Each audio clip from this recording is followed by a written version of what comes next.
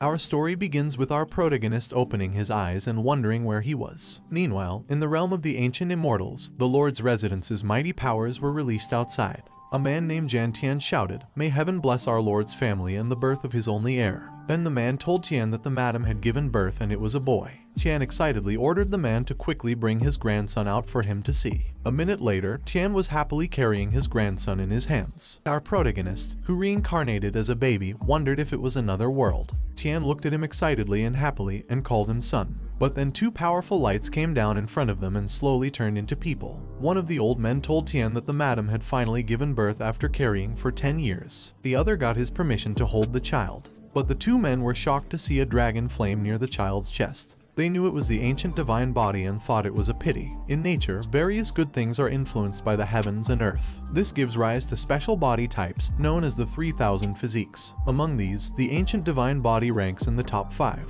With successful training, one can fight with emperors. However, lately, the rules of heaven and earth have changed a lot. 10 chains have come down to limit the growth of the divine body. One of the men comforted Tian. He said that although it would be hard for his grandson to train, given his family's high status in the immortal realm, it won't be hard to give the child a life like that of a normal emperor. Our protagonist was shocked and wondered if this was the start of a story for a hero who doesn't do well in a manga. Suddenly, a system message popped up.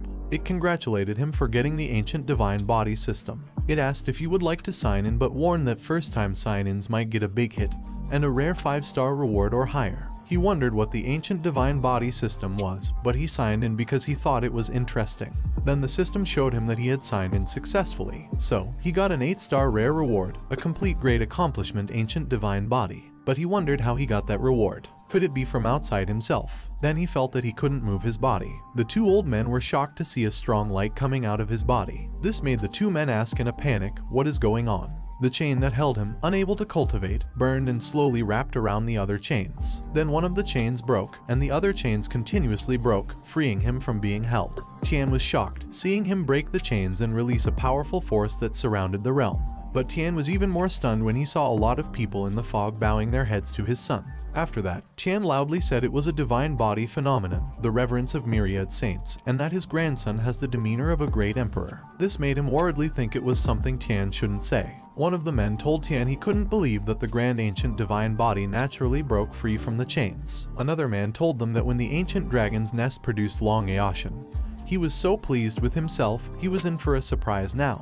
He was stunned with horror, knowing they were praising him as if he was invincible now, and wondered if he should keep a low profile in the future. Tian realized he hadn't even given his precious grandson a name yet and asked them what they thought of everlasting. The old men replied it was too common and too cliché. Suddenly, Jiangru, the birth mother, asked them how about naming her child Xiaoyao, which means free and unrestrained. Then she explained that becoming immortal is easy, but being carefree is hard. She only hoped her child would lead a carefree life in the future. Tian agreed and told them they should name the child Jun Xiaoyao. One of the old men told Tian not to worry because Jun Wuhui was the white gown god king, so perhaps Wuhui hadn't fallen and might be trapped somewhere. Tian sadly looked at Xiaoyao, who was smiling cutely, and replied that he hoped so. Meanwhile, in the Jun family's ancestral cemetery, the coffin lid suddenly moved and made a loud noise. The people surrounding it were shocked and shouted that something was wrong and that the ancestors' coffin lid couldn't hold back anymore. Meanwhile, in the realm of the ancient immortals, Xiaoyao was peacefully sleeping in his mother's arms. Jan told the clan elders that once the news of Xiaoyao's attainment of the great divine holy body spread, the consequences would be significant.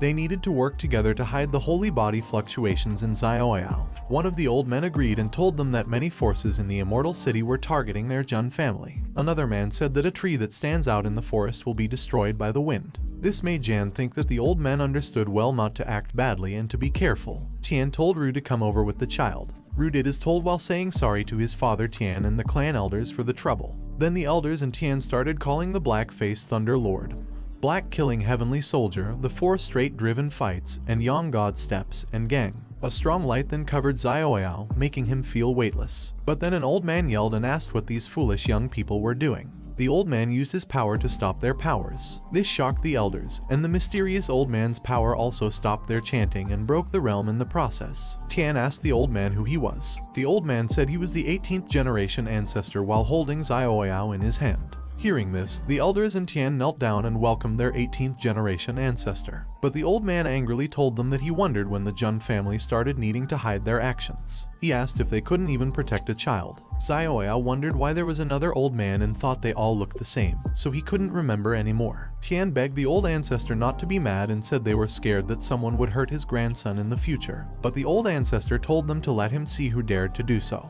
He ordered them to tell everyone that he didn't mind starting an immortal battle if someone harmed the child. He would turn heaven and earth upside down with his power. This made Tian and the elders silent. They knew an immortal battle was a world war started by the Immortal Realm's Taoist tradition, a battle that would turn heaven and earth upside down with much bloodshed, and they couldn't believe the old ancestor was actually willing to do that. Tian respectfully asked the old ancestor if he was willing to risk his life to guard that child. The old ancestor simply replied, "Why not?" Even though he was aware that risking one's life was an extreme practice unearthed by top cultivators in the immortal world. This involves sealing oneself in a coffin, fully cut off from the outer world. You either break out from the coffin if you succeed or remain buried in it if you fail. Next, the old ancestor said that the great divine ancient holy body was a heaven-sent blessing for his Jun family's divine child. It was a big fortune, hence all Jun family assets would be diverted to that child, also granting him the zero sequence. The elders and Tian were stunned by this news. Tian didn't understand what the zero sequence meant and felt there had been too many arrangements already. He then inquired if someone could explain them. The Jun clan has a large population, totaling tens of thousands of clan members. Among them, 10 special individuals can obtain a sequence bestowed by the old ancestor. Holding a sequence means you possess the eligibility to vie for the family head role.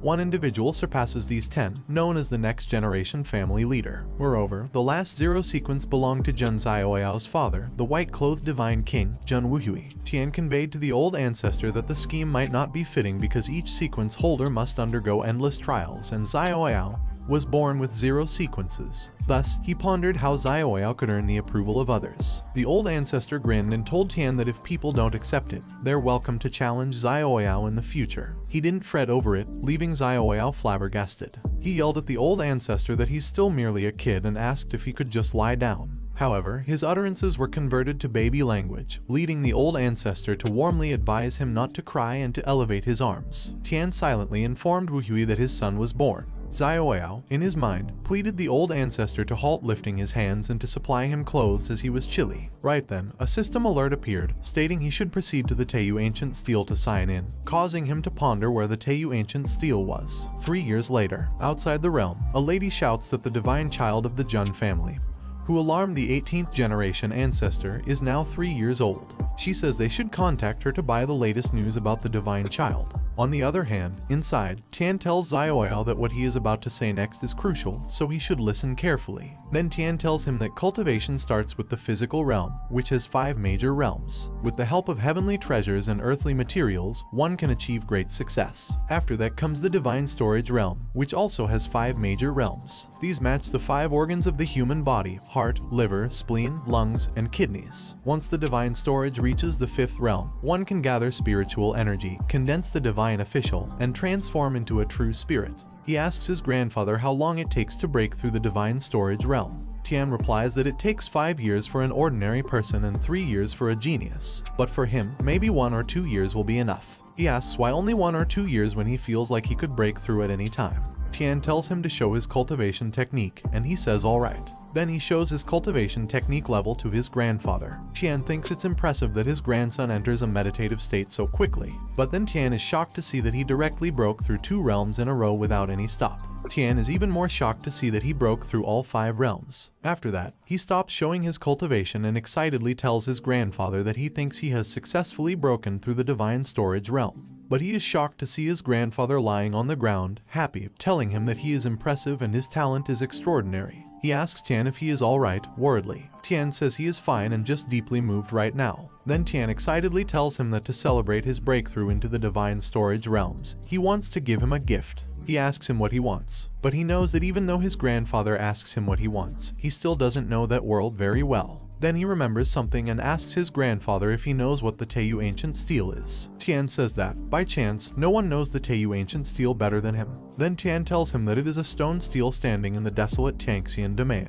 As long as they attack it, it can measure their physical strength. Then later, their Jun family dug it up and placed it in the martial arena for the younger disciples to test their physical strength. He was amazed that it was quite close. Then he sweetly asked his grandfather if he could take him to see the Teiyu ancient steel, because now that he had broken through the divine storage realm, he could also test his physical strength. Tian laughingly lifted him up while agreeing and told him that his grandfather would accompany him. He flatteringly told his grandfather that he was the best. Meanwhile, in the martial arena, someone stepped on the stage. The lady touched the stone steel, looked at it to check it, gathered her power in her hand, positioned herself while aiming her fist at the stone steel, and punched it using her Zhentian golden palm power. After that, she looked at her hand, waiting for the light to slowly disappear, and saw that her Jin was 150,000. The man with other people was shocked that she got 150,000 Jin and asked how old she was. The lady next to him replied that she was the girl from the branch family and she seemed to be quite famous. The blue-haired lady called her Jun Linglong to tell her that she was known as the 7 skillful Linglong heart,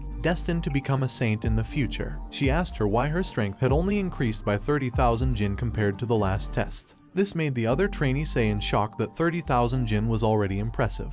But the trainee's friend told her that the lady with blue hair was Lan Qingya, and she was the follower of the 10th ranked Jun Janjian, so they shouldn't provoke her. Qingya walked closer to Linglong while asking her why she wasn't responding. If she had nothing to say, Linglong just kept quiet and turned around to leave, making Qingya mad. Qingya shouted, telling her not to ignore her. In anger, Qingya told Linglong that she had heard she rejected the invitation from their young master Janjian. She replied that it was true and explained that since she had to choose a lord, she had to be cautious. She made clear to Qingya that Jun Janjian's strength was not bad, but he lacked generosity. Then she started to leave again, asking Qingya why he would let her come and bother her if he was generous. Qingya was about to attack her while shouting that she was arrogant and that she would teach her a lesson on behalf of her master Janjian. But Linglong just grabbed Qingya's hand before she could attack, making Qingya shake in pain. Linglong seriously told Qingya that if it was just her, she'd rather not. Suddenly, someone happily said that it was it, making the two ladies surprised. She wondered when that child appeared. On the other hand, the system showed Xiaoyao that he had arrived at the check-in location, Teiyu Ancient Steel, and he checked in successfully while he was touching the steel stone. The system also congratulated him for receiving a 6-star and gaining Divine Elephant Imprisoning Kai. Then the system showed him that the reward was being distributed.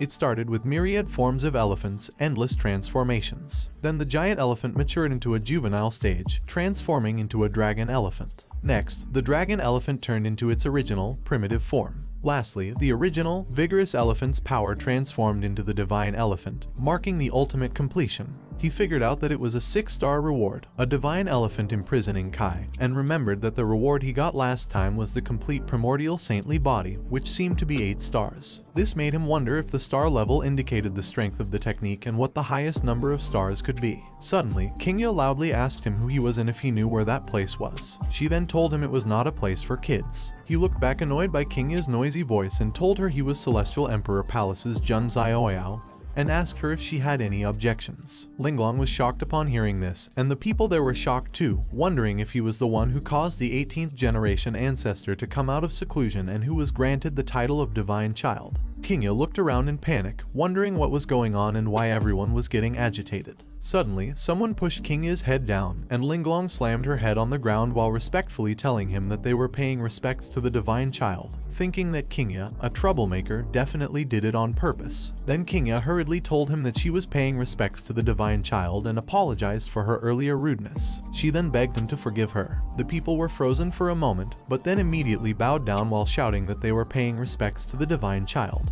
He was stunned to see them bowing down to him and disappointedly wondered what was going on. Shouldn't someone jump out to question at that point? Then he scolded them in public to establish his authority. He decided to forget about it, thinking that he had come to the Teiyu Ancient Steel that could test physical strength. If he had come that far, it wouldn't make sense not to give it a try. He focused on his body, released his Vajra elephant in myriad transformations, and began to transform it into a divine elephant that released a powerful red light. This left Linglong and Qingya stunned and shocked. When he was done, he opened his eyes and struck the steel stone. After that, the fog slowly faded away, the steel stone shook for a moment, and showed that he got 10,000 Jin. This left the people open-mouthed in shock. He thought it was amazing because, even without invoking inner spiritual energy, it still had that kind of power. He really got something good again. But then he heard someone asking if he was only 3 years old. Someone said that he had the best resources since birth. One of the people told everyone that his power was quite impressive and that they couldn't expect too much from a 3-year-old child. But still, he did not live up to the title of divine child. He smiled, wondering if it was what they call not convinced. But he knew it had to be that way. Then he released his true cultivating power while saying it was interesting. The ground shook because of his power, making people panic. Kingya wondered what it was because she had never felt such terrifying, oppressive pressure, not even from her master Zhongjian. Then Xiaoyao told them that since they all found it unsatisfying, he would show them his full strength. He punched the steel stone while his grandfather looked down from above, smiling proudly at him. After his fist landed on the steel stone, it cracked quickly and collapsed into pieces. He looked at it without emotion. People were open-mouthed in shock. But when the steel stone completely collapsed, he realized it was going to be a disaster and that he had messed up. He knew the stone steel was also a treasure. He wondered how he would fix the situation. Then a firelight came out of the broken steel stone and grew stronger. It showed him that it was creating an ancient extreme realm again, granting a heavenly Dao reward. The light flew toward him and entered his body. Tian smiled and said that it was the so-called ancient extreme realm. He explained that in countless past eras, no one his age had a stronger physical body. Tian proudly told him he had just broken through to the Divine Palace realm and touched the threshold of the Spirit Sea realm. He really didn't know where his upper limit was. Then Tian asked him what that move was just now and where he had learned it. He said, with tears, that the Teiyu ancient steel had shattered. But Tian told him that even if it was broken, it was no big deal. He lifted one of the huge stones and asked his grandfather how he could say that. It was one of the treasures of their Jun family and maybe it could still be used if patched up. Tian laughed hard and teasingly told him that he had such petty concerns. Tian lifted him up and told him not to worry. Their old Jun family had plenty of treasures, they wouldn't miss that one. Tian put him on his shoulder and said they should go back. He would explain the methods of the Spirit Sea realm. But then someone stepped in front of them. Linglong begged them to wait. Tian angrily asked her what the matter was. She felt crushed because the pressure was so intense. Still, she knelt in front of them and shouted that she, disciple Jun Linglong, wished to serve the Divine Child as her master. She begged them to let her become the Divine Child's attendant, making him confused. The people were shocked upon hearing her, and Kingya was pissed, knowing that even her young master Zhuangjian had personally designed to recruit her. This made her wonder if Linglong was trying to trample on the face of her young master Zhuangjian. On the other hand, Xiaoyao was silent for a moment and got off his grandfather's shoulder. Then he asked Linglong why, which made her confused. Then he asked her why she wanted to become his attendant. Just now, when she knelt down, although the sound wasn't loud, he could still hear the surrounding gasps. They whispered that she was the pride of the heavens, saying she was born with an exceptional mind and senses. So if one possesses such exceptional talents and does not meet an untimely end, they will certainly become a sage. And if she is destined to accomplish great things, why does she need to follow him? But she just asked him back if he truly did not know or if he was testing her sincerity. But he was 100% and truly confused. Then his grandfather told him that Linglong is from a branch family, and as a member of the branch family, she has pitifully few resources and connections. So if she wants to rise, she must establish a relationship with the main family. Then Tian proudly told him that the little girl has good judgment because she recognized at a glance that his grandson is destined for great things. This made him realize that it was because of the family hierarchy, and he was fortunate to have been born well. Then he told her that he knew now the reasons she wished to follow him and that he can agree. However, she'll have to serve him tea, pour water, wash clothes, fold blankets, and keep him company when he was bored. This made her frustratingly confused. But when he told her that if she can do that, he'll provide her with all the resources she wants, she was happy to hear it. She swore to him that she, Linglong, was willing to follow the Divine Child through thick and thin, even unto death. He replied, "All right," and jumped onto her shoulder while happily shouting that they should return to the Celestial Emperor's palace. This made her so confused. But then his grandfather asked him if being lifted up by his grandfather wasn't special, and he replied, no, then told his grandfather to stop joking. Compared to a muscular old grandfather, a young lady is definitely better. This made his grandfather shocked and tearfully asked him what did he say. Linglong asked him if it was really okay, and he told her not to worry and that they should go. While his grandfather was sulking on the ground, Linglong just wondered if she wouldn't be kicked out of the Jun family tomorrow morning for stepping in with her left foot first. On the other hand, someone was running fast. While running, Kingya thought she must notify her young master Zhuangjian as soon as possible. Then she jumped into the center of the forest and caught her breath in relief, knowing that she arrived at their master Zhuangjian's realm. She was afraid that she'd drunk her saliva and was about to start walking when a sword attacked her. Someone told her to stop. The men in the tree branch told her that she should know that their young master was in seclusion, so she shouldn't disturb him. But she shouted at them that something big had happened. The kid called Jun Xiaoyao broke through the ancient extreme realm, and even Jun Linglong chose to follow him, so if they don't notify their young master soon. But the man with the scar told her that they should let their young master decide on such matters after he comes out of seclusion. And the other man said that he bet Kingya probably had nothing better to do than provoke Linglong and get slapped in the face. So now she is running to their young master to complain. She was pissed upon hearing the man. Then she shouted at him to watch his mouth if he was not looking for a fight. But suddenly, they felt the forest shake, and they were shocked to feel a strong aura. Then someone flew up from underground. The man smiled and powerfully looked at them. Kingya happily shouted that it was their young master Juangjian, and he had come out of seclusion. Then she happily hugged her young master and told him that he had finally come out of seclusion. He asked her if she had come specially to welcome him out of seclusion. But Kingya complained to him that those two guys earlier had stopped her from seeing him. She asked if he thought they were awful. He replied that they were indeed awful and ordered the two men to slap themselves 20 times, to which they immediately obeyed. Then he sweetly asked her who else had upset her because she looked so aggrieved. She tearfully replied that it was all because of Linglong. Then she told him that he might not know, but Linglong had started following a very arrogant brat. That brat's name seemed to be Jun Xiaoyao, and it was like Xiaoyao was tarnishing his reputation. But he just silently looked at her and attacked her, which made a loud explosion. The two men who were slapping themselves were shocked. A few seconds later, he asked her if she hadn't gone around shouting his name in front of Xiaoyao. He told her that she had really been spoiled, but she was just silently shocked and confused. Jiangyin knows that Xiaoyao is the son of the Wuhui clan uncle and the Jiang family's goddess, also quite favored by the 18th generation ancestor. So if they offend him, they might lose their 10th sequence position. Jiangyin knows they have to go apologize. Meanwhile, in the Celestial Emperor's place, Tian was angrily looking at Xiaoyao, who was trying to avoid his grandfather's gaze. Tian sulkily told him that their Xiaoyao, at a young age, turns out to be quite the charmer and that now he has got a young lady. He doesn't need his grandfather anymore. He sweetly asked his grandfather how it could be and that he'll always be his grandfather's dearest little treasure. Tian pushed him away while telling him to stop being canny there and reminding him that he was asking him what's the technique he used today by the Teiyu ancient monument. He hesitantly replied that, by a bit of a marvelous chance, it was called Divine Elephant Imprisoning Kai, but his grandfather told him that he had never heard of it. So he explained that it was a very powerful technique and it said that when mastered, he can transform into an ancient divine elephant, even summon the gates of hell, and command the demons of hell to fight for him. Tian was shocked that it was that powerful and asked him if isn't there a risk of demonic possession.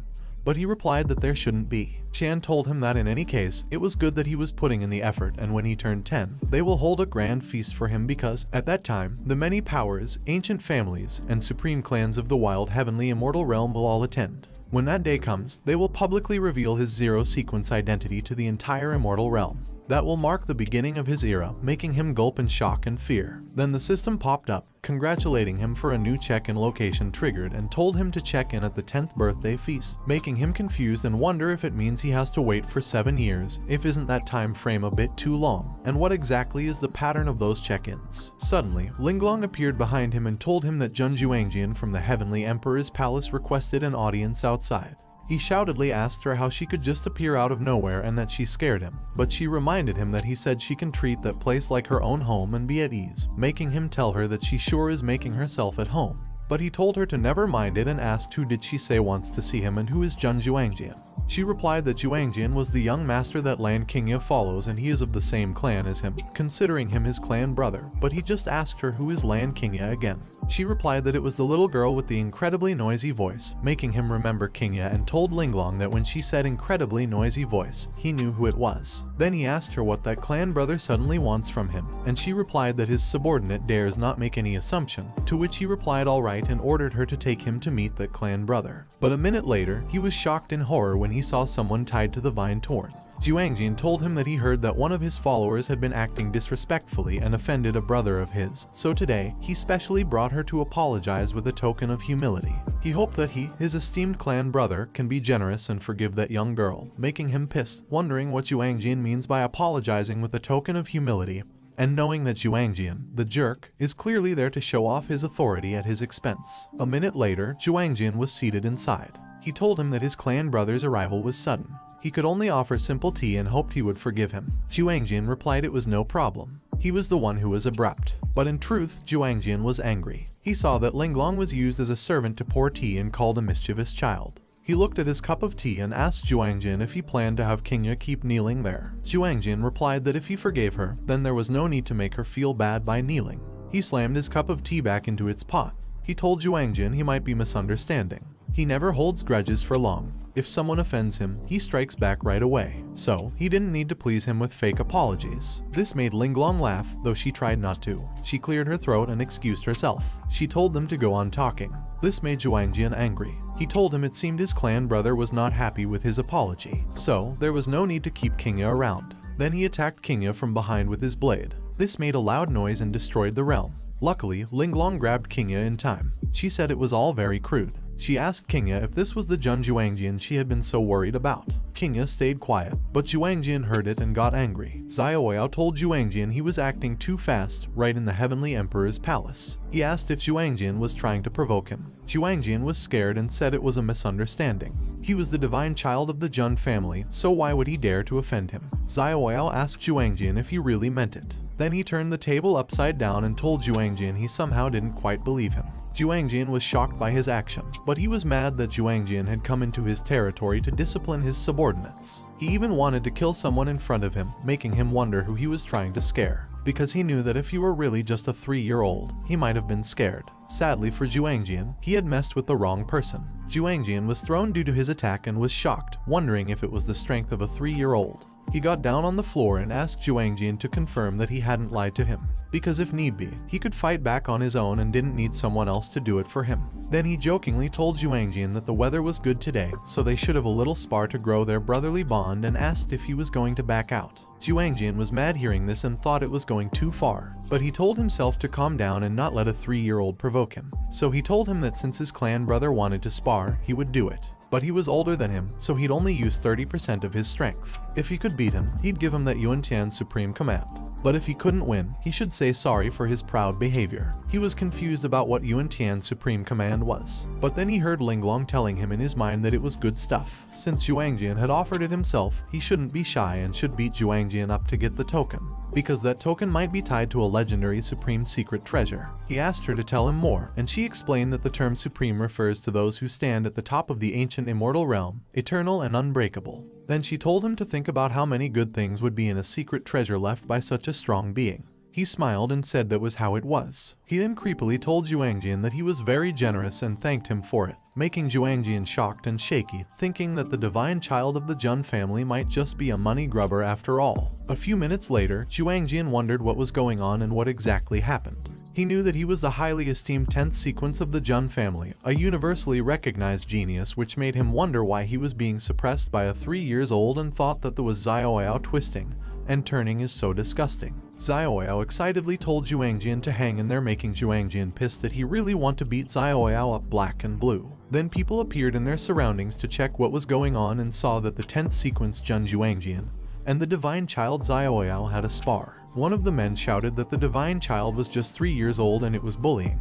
But the other man told him that it was hard to say because up until now, Juangjin has been the one being suppressed. Juangjin relaxed his body, thinking that he can't let Xiaoyao lead him by the nose. Then he released his power, thinking that since Xiaoyao was designed as the divine child by their 18th great ancestor, Xiaoyao naturally had exceptional abilities, so he figured out that he had been too arrogant and should take that more seriously. The people around them were shocked to see that Juangjin activated the Purple Emperor's sword technique, making them ask if Juangjin really needed to use it against a 3-year-old and think Juangjin really couldn't take a loss. Hearing them, Juangjin was pissed and told them in his mind that they have no idea how weird that kid was while he was telling Xiaoyao to be careful not to get hurt. Then he jumped towards Xiaoyao to attack him with his sword. Linglong, who was watching them, knows that the Purple Emperor's sword technique is considered an advanced technique even within the main lineage of the Jun family. 9 sword auras intertwine into a net, blocking off all escape routes for the opponent, making her think that Juangjin is aiming to finish that spar off seriously, but she thinks it doesn't really matter. Xiaoyao lifted his hand forward to meet Juangjin's attack. Then he simply tapped Juangjin's hand, which made Juangjin ungrab his sword, making him panic and look at it in horror. Then he told Juangjin that he always felt that his clan brother was weaker than he had imagined. Then he kicked Juangjin's face, which made a loud explosion and teeth flying into mid-air. Juangjin looked at his flying teeth, wondering wondering if it was his tooth and why his tooth was flying in the sky.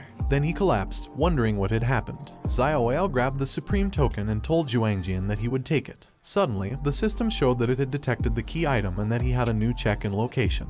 It then told him to check in at the Yuantian Supreme Secret Cache, making him say that it was really an unexpected delight. On the other hand, Linglong told Qingya that the man on the ground was Jun Juangjian, the one she always talked about. Neither Juangjian's skills nor his character were impressive, but she was never that smart to begin with. She reminded her not to be fooled by people like him. Qingya snatched back her hand while shouting that it was enough and that she didn't need her pity. Then Qingya turned around to leave. She said Jun Juangjian, Yung Linglong, and Jun Xiaoyao's names, but before she left, she tearfully shouted to them that she would make all of them with the surname Jun pay the price. Linglong frowned in confusion. He told her that she sure knew how to talk, no wonder people disliked her. She asked him if she wasn't just telling the truth, but he just frustratedly told her that if she got beaten up outside someday, she shouldn't come looking for him because he didn't want to deal with it. This made her more confused. Summer passed by in that noisy and bustling manner. Autumn leaves fell, winter awakened, and spring blossoms bloomed. Unbeknownst to them, time had cycled through another 4 seasons. 7 years later, a little girl happily shouted that she had finally arrived. People in the street were happily walking and chatting. The little girl and her sister excitedly asked if it was the Jun clan's divine island because it was so lively and it would be nice to meet some cute little ones. On the other hand, inside the realm, the speaker announced to everyone that Daoji Tianzong was there. He presented 9 volumes of Taoist scriptures as a gift for the divine child. Day in Holy Land was there too, offering a bottle of spirit jade marrow and 100 pieces of top-quality divine origin for the divine child. The princess of the great merchant dynasty was there as well, offering a precious treasure, a map of mystic mountains and rivers. Meanwhile, 2 men were walking up the stairs, each holding something in their hand. One of the men told his friend to be careful. They were carrying the formal attire for the divine child's 10th birthday banquet, and should not ruin it. His friend happily said that many noble families and clans were there to celebrate the divine child's 10th birthday. It was a grand occasion. When asked why he was happy, as they were not there for him, his friend replied that he was just sharing in the glory. He added that their divine child had been extraordinarily talented from a young age. With that retreat, he might even break through to the true spirit realm. A moment later, the 2 men arrived at their destination. One of them respectfully welcomed the divine child as he emerged from seclusion. He told Xiaoyao to bathe and change into his attire for the 10th birthday banquet.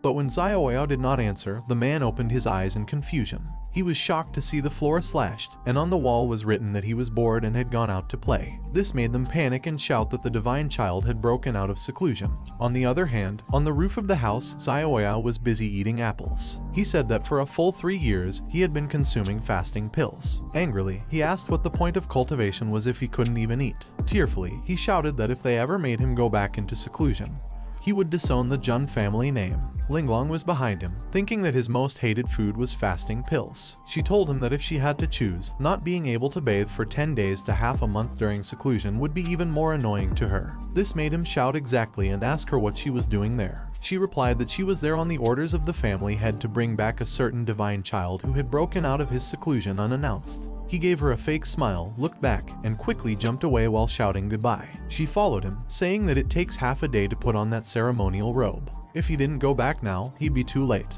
But he kept running away, telling her to forget formality. He was not wearing that heavy, cumbersome ceremonial robe and would make it back when he was supposed to. So, she should chill out. Suddenly, he heard someone shouting for help. Confused, he stopped on the roof of one of the houses and saw people gathering around. The little girl angrily asks the man why he is screaming and calls him an ugly monster. Then she shouts at the man that he was the one who hurt little Gray's tiny foot first while showing her bird. The man replies that he has already apologized, but the little girl angrily asks him what good does apologizing do when her little Gray's talon is fractured. The other man panicky tells the little girl to calm down and asks if they can't work that out amicably and what kind of compensation she needs to let his young fellow off the hook. But the little girl gets angrier and asks the man who cares about his compensation and what if he takes her for a low-life scammer. Then she angrily shouts that the man broke her little Gray's leg, so she'll break one of his legs to make it fair. This makes the man fearfully ask her to spare him. Xiaoyao, who is looking from above, wonders where that unruly brat comes from and how dare she bully people on his Jun family's territory. He knows that judging by the aura, that little girl is also a cultivator. While he tosses his hidden weapon, a leftover fruit core, He throws it toward her thinking he should teach her a lesson. But before it hits her, she feels it coming and quickly turns around to catch it while asking who dares to sneak attack her. Then she feels something weird on her hand and quickly throws it away in panic, shouting that it's all wet and disgusting. He laughs loudly and tells her that it serves her right and it's what she gets for bullying ordinary people. She furiously looks at him and angrily asks him where that ugly monster popped up from. How dare he meddle in her affairs, and if he knows who she is. But he just tells her that whoever calls another an ugly monster is the actual ugly monster, so she is the real ugly monster there. This makes her furious and she shouts that she is infuriated. Then she jumps toward him and launches an attack behind him. He thinks she is quite fast, but he easily dodges her while teasingly telling her that she missed. Then he jumps backward to make a distance between them, knowing that it was not a force meant to harm. So he figures out that she doesn't really want to hurt him and maybe she just wants to vent. She angrily tells him to stop running and come fight her for 300 rounds. She calls him a rat and an ugly monster, but he just teasingly laughs and tells her that if she can't even catch him, what's the point of fighting? If she is so capable, she should come catch him. Then he calls her a little ugly monster. She angrily chases after him while telling him that she'll kill him. But he just runs while laughing, planning to just lead her away because he doesn't want to escalate the situation. Meanwhile, Linglong stands on some roof and looks silently at them. She knows the emblem on that little girl's cloth is from the Jiang family of Qingzhou. She also knows there is a young lady of the Jiang family at that little girl's age. This makes her wonder if the little girl is that young lady because, if so, it would be troublesome. Linglong chooses to watch the drama unfold, thinking it seems like it will be interesting. On the other hand, Xiaoyao and the little girl arrived at the river. When he realized it, he stopped running. The little girl shouted at him to stop right there. This made him see that she could actually keep up with him, meaning she was no ordinary little girl. She was tired and sweating but still told him that until she gave him a good beating today, he shouldn't think she, Zhang Luoli, would let it go. He sighed, thinking he had just wanted to help someone out. He didn't expect it would lead to such big trouble. He wondered how he should wrap it up. Just then, a firework appeared in the sky. It got their attention, and he realized his 10th birthday feast was about to start. So he said sorry to Luoli because he was pressed for time and couldn't play with her anymore. She was confused, but he lifted his hand, gathered some power in it, and made a bright light in front of her. This made her not notice that he was running away. A moment later, nightfall arrived at Sky Emperor Palace. Then the host announced that the Jiang family from Qingzhou had arrived. They offered 1 ancient sacred weapon, 3 undying elixirs, 100 top-grade sacred pills, and 1,000 pieces of premium divine essence. This made the nobles shocked because of the generous gifts. They said that, after all, the Jiang family had been connected with the Jun family for generations. The Jiang family could be considered the maternal side of the Jun family's divine child. Then someone entered the room. This made the nobles think that the beautiful lady in white must be Jiang Shengyi, the divine maiden of the Jiang family with a predestined Taoist constitution. The little girl beside her must be the jewel of the Jiang family, Zhang Luoli, who has a spiritual Taoist constitution. One of the nobles noticed that Luoli seemed not very happy. A man replied that it said Luoli is betrothed to the divine child of the Jun family. Kids will be kids, so they must feel awkward. Young people nowadays all talk about romantic freedom. Shengyi asked Luoli if she had hit a snag and told her they should see if she dared to run around next time. But Luoli angrily replied that if she caught that ugly creature again, she'd give him the thrashing of a lifetime. Before, her sister found him hanging from a tree. Her gray bird asked her if she was sure she could beat him. Her sister reminded her that if it weren't for that young hero with good intentions, she might not have made it to the Jun family's divine child's 10th birthday party in one piece. She said it was annoying and asked her sister why she was against her. Then someone happily called Luoli and said it had been a long time since they last saw each other. They asked how she had been recently.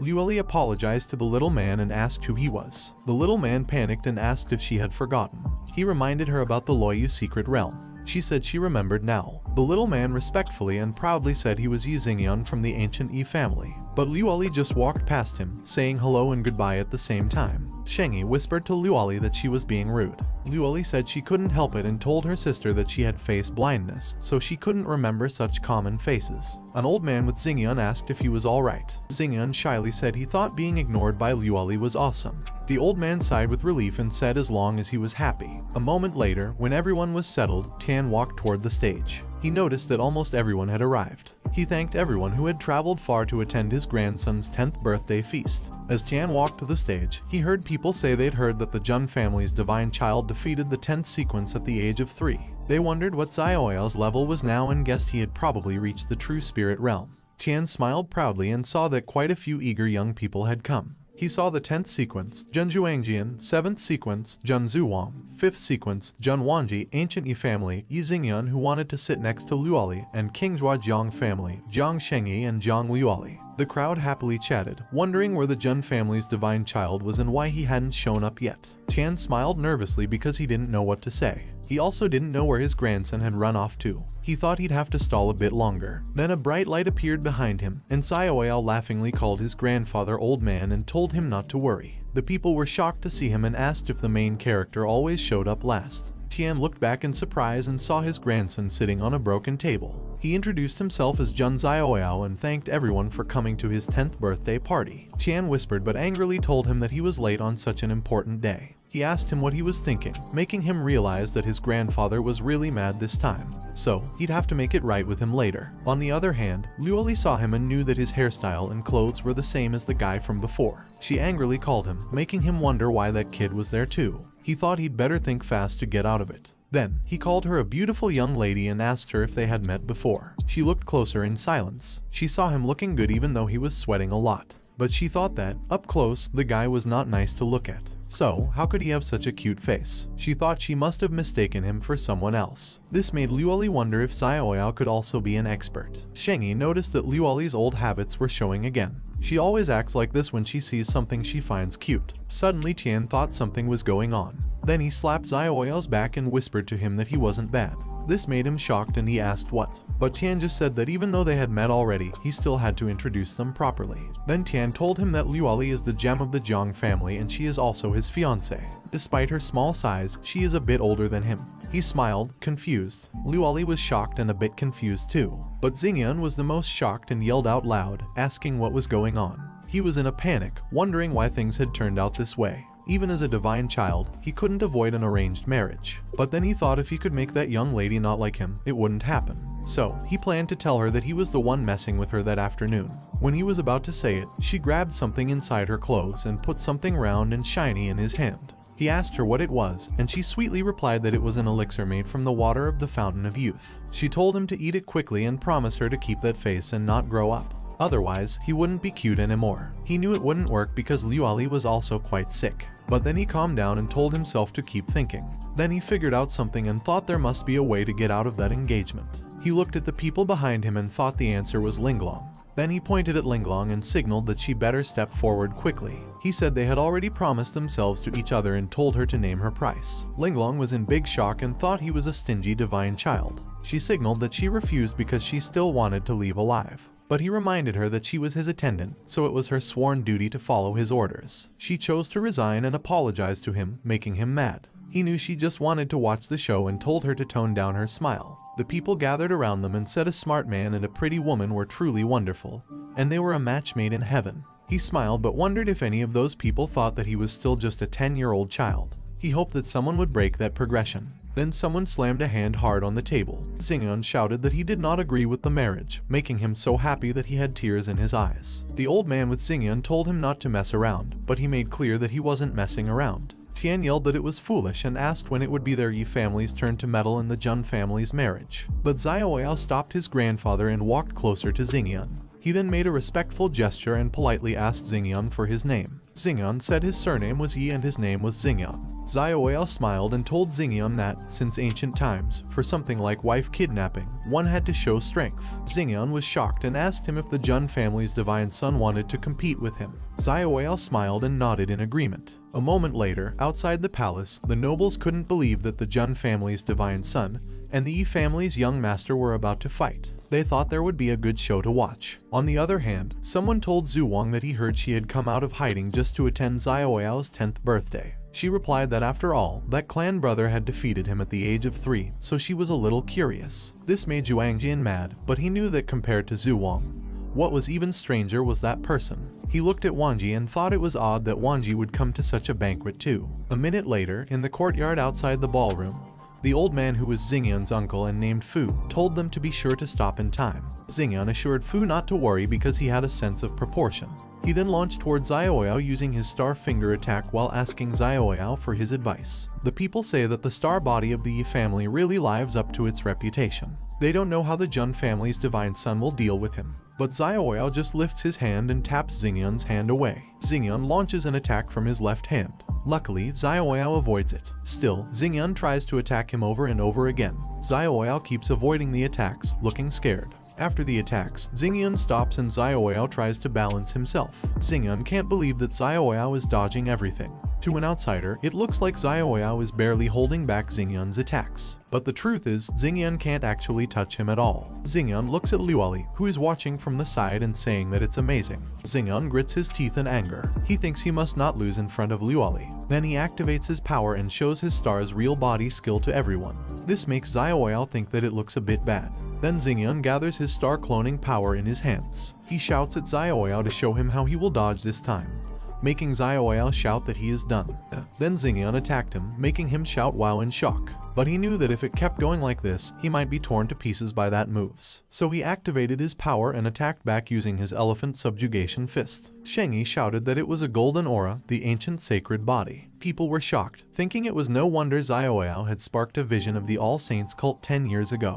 But one of them asked if there weren't rumors that the ancient body had become a useless body. The man replied that he was afraid the Jun family spent a lot of resources to help Xiaoyao break some shackles. Even so, the road of the ancient sacred body is not long. Xingyun and his power met in the center, but he got thrown in mid-air. This made Xingyun confused and Tian shocked in fear. He fell hard on the ground, making everyone there freeze. But Linglong frowned in confusion while he was coughing out blood. Fu shouted in panic and immediately rushed towards Xiaoyao, asking Xingyun how he could do it to a 10-year-old. He replied that he didn't, because at that time, Xiaoyao winked at him, which made him confused. Then Xiaoyao slowly took his power back and purposely threw himself away, making Xingyun realize that he did it on purpose. He coughingly grabbed Fu's clothes and told Fu not to be hard on Xingyun. After all, it was the competition that he suggested, and Xingyun's cultivation is unparalleled. So he was defeated, and, as they all know, the ancient sacred body is indeed a useless body. His skills are not good and he didn't want to ruin Luoli's future. It was best to end the engagement between them. This made his grandfather mad and he told him to wait. Luoli was mad too, knowing that he was just trying to get rid of her. Then Luoli called him brother and told him to rest assured. Even if he was a useless body, she would never leave him. This made him shocked and he told Luoli that she was older than him, so she should not call him brother or come close to him. On the other hand, someone broke his cup of tea. Wanji said it was nonsense, but as you'd expect from a direct descendant born with a golden spoon in his mouth. Chuangjian told Wanji that they were all direct descendants born with a golden spoon in their mouths. They didn't know how long they had to work hard to get something, but those people were born with it. Suddenly, someone shouted, asking what the hell it was and if it was the ancient sacred body. This made people in the palace look at the huge shining gold light at the top of the palace. The man with horn and two beasts beside him was mad, saying he couldn't even defeat a little firefly. So why did he deserve to be called the sacred body of the human race? This made him confused, but Tian knew those people were the Dragon Clan. Then the man called Lan Qingya, who was with them, and kicked her. He asked her if she was kidding him. The man was mad and told Qingya that he had come there, especially after hearing her say there was an ancient sacred body that had broken his shackles. A few months ago, in an ancient dragon sanctuary, the people cheered their drinks and congratulated their Prince Long for successfully fusing with the dragon essence. They proudly shouted that if the dragon essence were an ordinary person, their body would have burst by now. So only someone as extraordinary as their Prince Long could refine it. The ancient dragon prince, Long Heashan, asked them what is one dragon essence when his elder brother has already fused and refined 3. He shouted that sooner or later, he'll be just like his elder brother, making his people wish him to achieve great things soon. The ogre asked the chicken man what dragon essence is, and the chicken replied that dragon essence is the flesh and blood left behind by a fallen supreme dragon. Inside it are various talents, divine abilities, and rune imprints, so it is a special treasure in the world. The ogre happily said that it was so cool and asked if they could use it too. But the chicken man replied no, because a single drop would make them burst and die. Then a lady said that being happy with just merging a single dragon essence is silly when you consider that the neighboring Jun family has made a divine child that has been worshipped by 10,000 saints. One of the men angrily asked who was talking so boldly. A minute later, Qingya was thrown hard on the ground.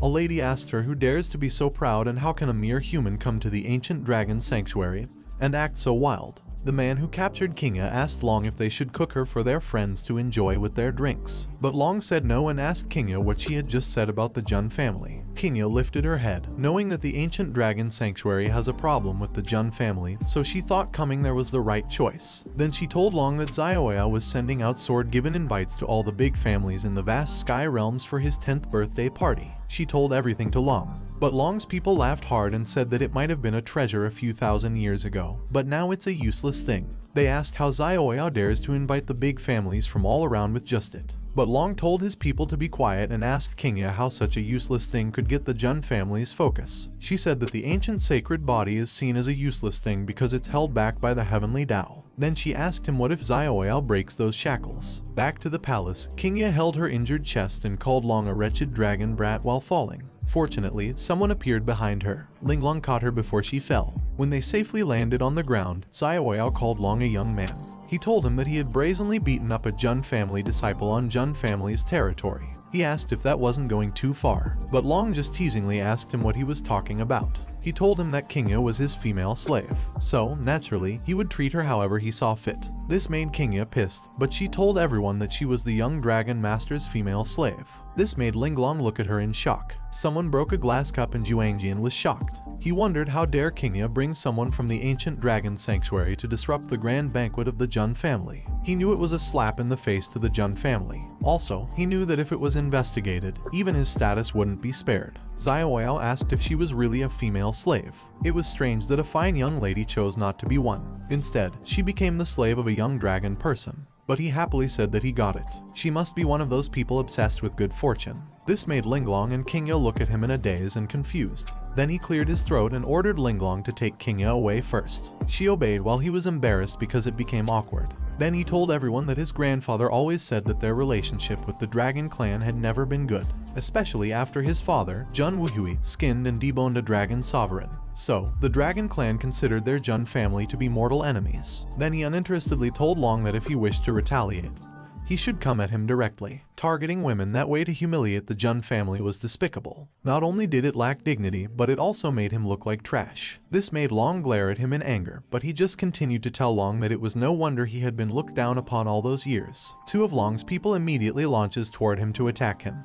They asked how dare he insult the young dragon master, but he didn't move away. He simply told them that the insolent ones were their lot. Then someone punched the enemy man in the face and attacked the lady dragon with sharp ice. The two enemies were thrown back to Long's side. The people who attacked the enemies were Juangjian and Zhu Wang. He told Long that it was the Jun family and they did not tolerate uncouth behavior from their county bumpkins there. When the two beasts jumped to attack Xiaoyao, Juangjian immediately jumped forward. Knowing that Kinga was invited by him to the Jun family, he must find a way to handle the matter. Otherwise, he'll be the one who will be punished. Then he used his Rising Sun 9 sword, 10,000 Swords Origin Slash to attack one of the enemies. On the other side, Zhu Wang activated her Ice Heaven Snow Lotus and ordered it to devour the other enemy. As the story goes on, the two enemies are thrown back to their young master Long's side. Then Zhu Wang says that her Jun family is not something any Tom, Dick, or Harry can challenge. The people were shocked to see the 10th and 7th sequence members of the Jun family. The two attendants behind the dragon prince from the ancient dragon sanctuary are also descendants of ancient royal families. Yet they were so easily defeated before the Jun family rankings. The other fearfully, but proudly, says that with such formidable strength and still not even in the top 5, they wonder what monsters occupy the top 5 of the Jun family ranking.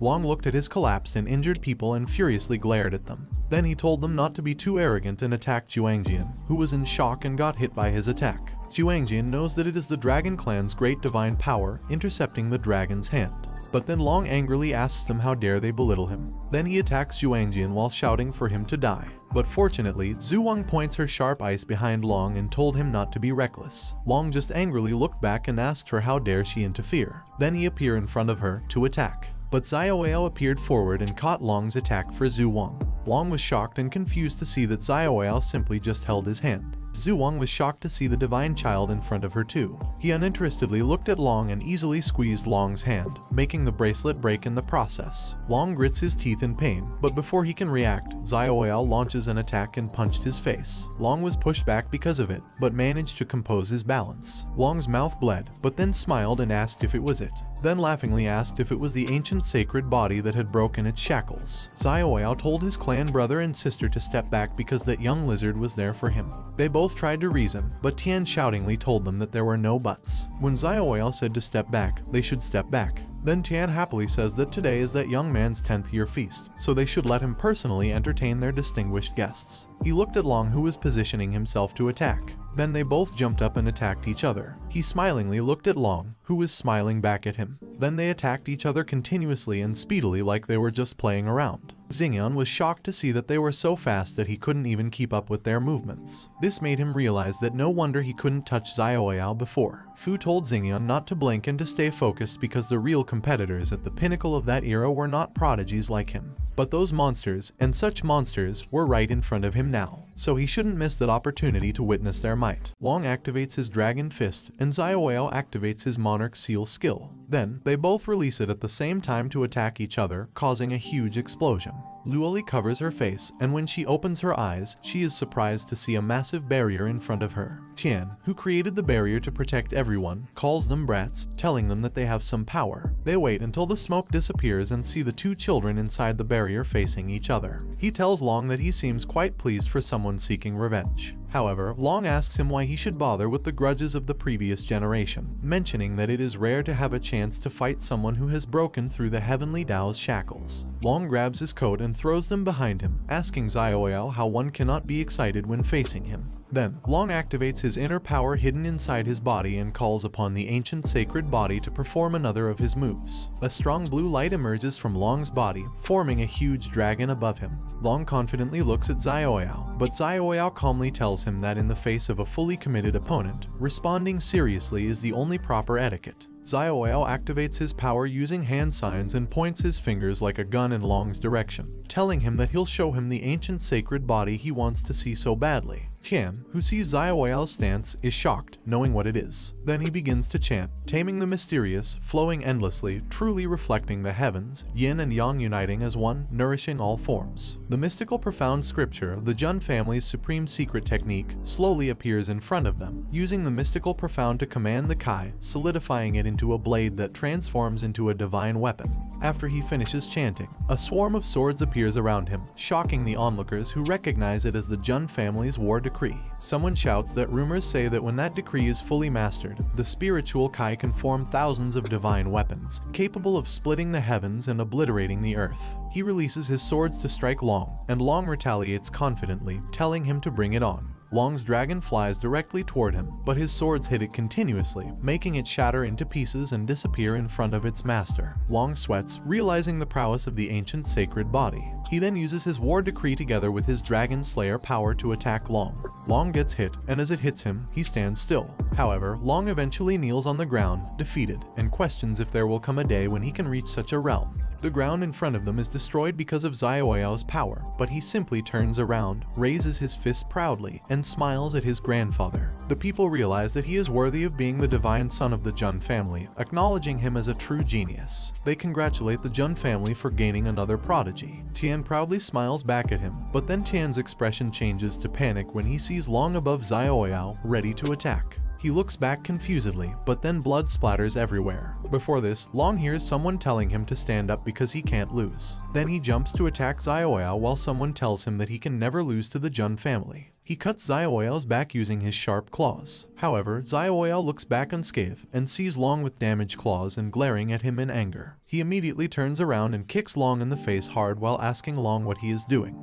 He is surprised to see Long's eyes and mouth drooling while calling him foolish. Then Long activates his breakthrough, releasing a strong power, pushing back Xiaoyao a little. The man asks if the dragon's son Long Yuan had forcibly broken through the Divine Sea realm, but they know that it would make Long's realm very unstable and wouldn't be beneficial for Long's future, making them wonder why Long does it. After Long's breakthrough, he glares at Xiaoyao in his dragon form and jumps toward him to attack, telling him to die. Xiaoyao senses something is wrong, then jumps in the air to avoid Long's attack. He looks and sees spiritual energy threads around Long's body, which means someone is controlling Long. He follows the threads and sees that the controller is in the sky. He activates his divine elephant power to create a weapon while calling the coward who hides his head and shows his tail to get out. Then he throws his divine lightning spear to the sky and it flies directly above them, heading toward the controller. However, it stops and burns, making him unable to believe it. Suddenly, Long jumps to grab him. He calls Long and grabs his hair, telling him to wake up because he is being manipulated like a puppet when he was the dragon's son. Long just glares at him and growls in anger, making him call Long an idiot while tilting his head back forcefully and hitting Long's head hard with it while shouting for Long to wake up. Long is thrown away because of the force, and the system shows him to sign into the site accessed, a banquet for 10 years. Then it asks him if he wants to log in. He realizes that he had almost forgotten there was a system. He quickly clicks yes, and the system shows that he has signed in successfully, congratulating him on receiving the 7-star reward, Supreme Bone.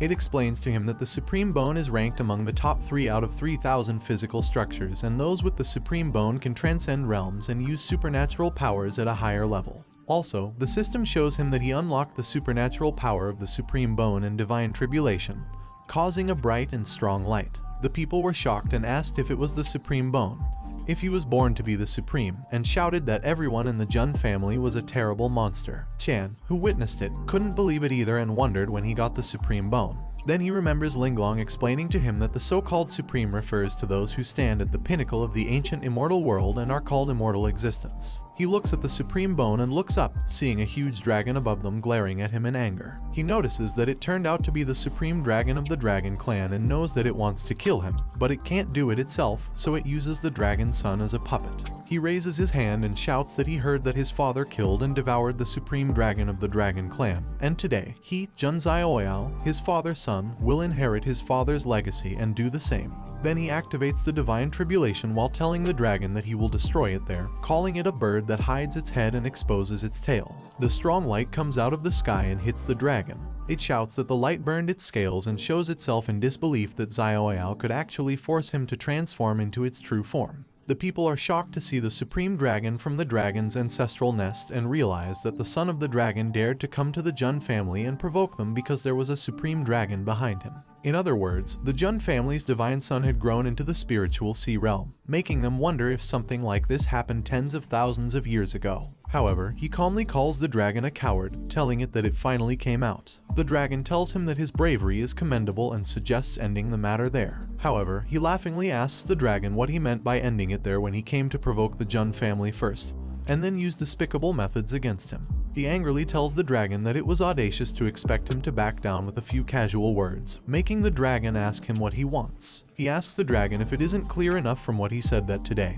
he will follow in his father's footsteps and slay the dark dragon there. The dragon furiously asks how dare he and uses its power to attack them. The youngster is down on the ground because of the pressure the dragon made, but he stands strong and looks at the dragon without care. The dragon can't believe that a mere spirit-real youngster could withstand his dragon's might. Then a man positions himself, and Wanji releases his thunder power to attack the dragon. Someone grabs Wanji's shoulder to stop him, and Wanji looks at Tian confused. Tian shakes his head to tell Wanji no. Suddenly, the ground shakes uncontrollably, and someone asks since when does a lowly quasi-supreme think they can dare act wildly in his Jun family's territory. They are all surprised, knowing who the voice belongs to, and the dragon realizes that it is not good for him. Then a strong light comes out of the Jun family's realm and flies straight into the dragon, making the dragon shout in pain.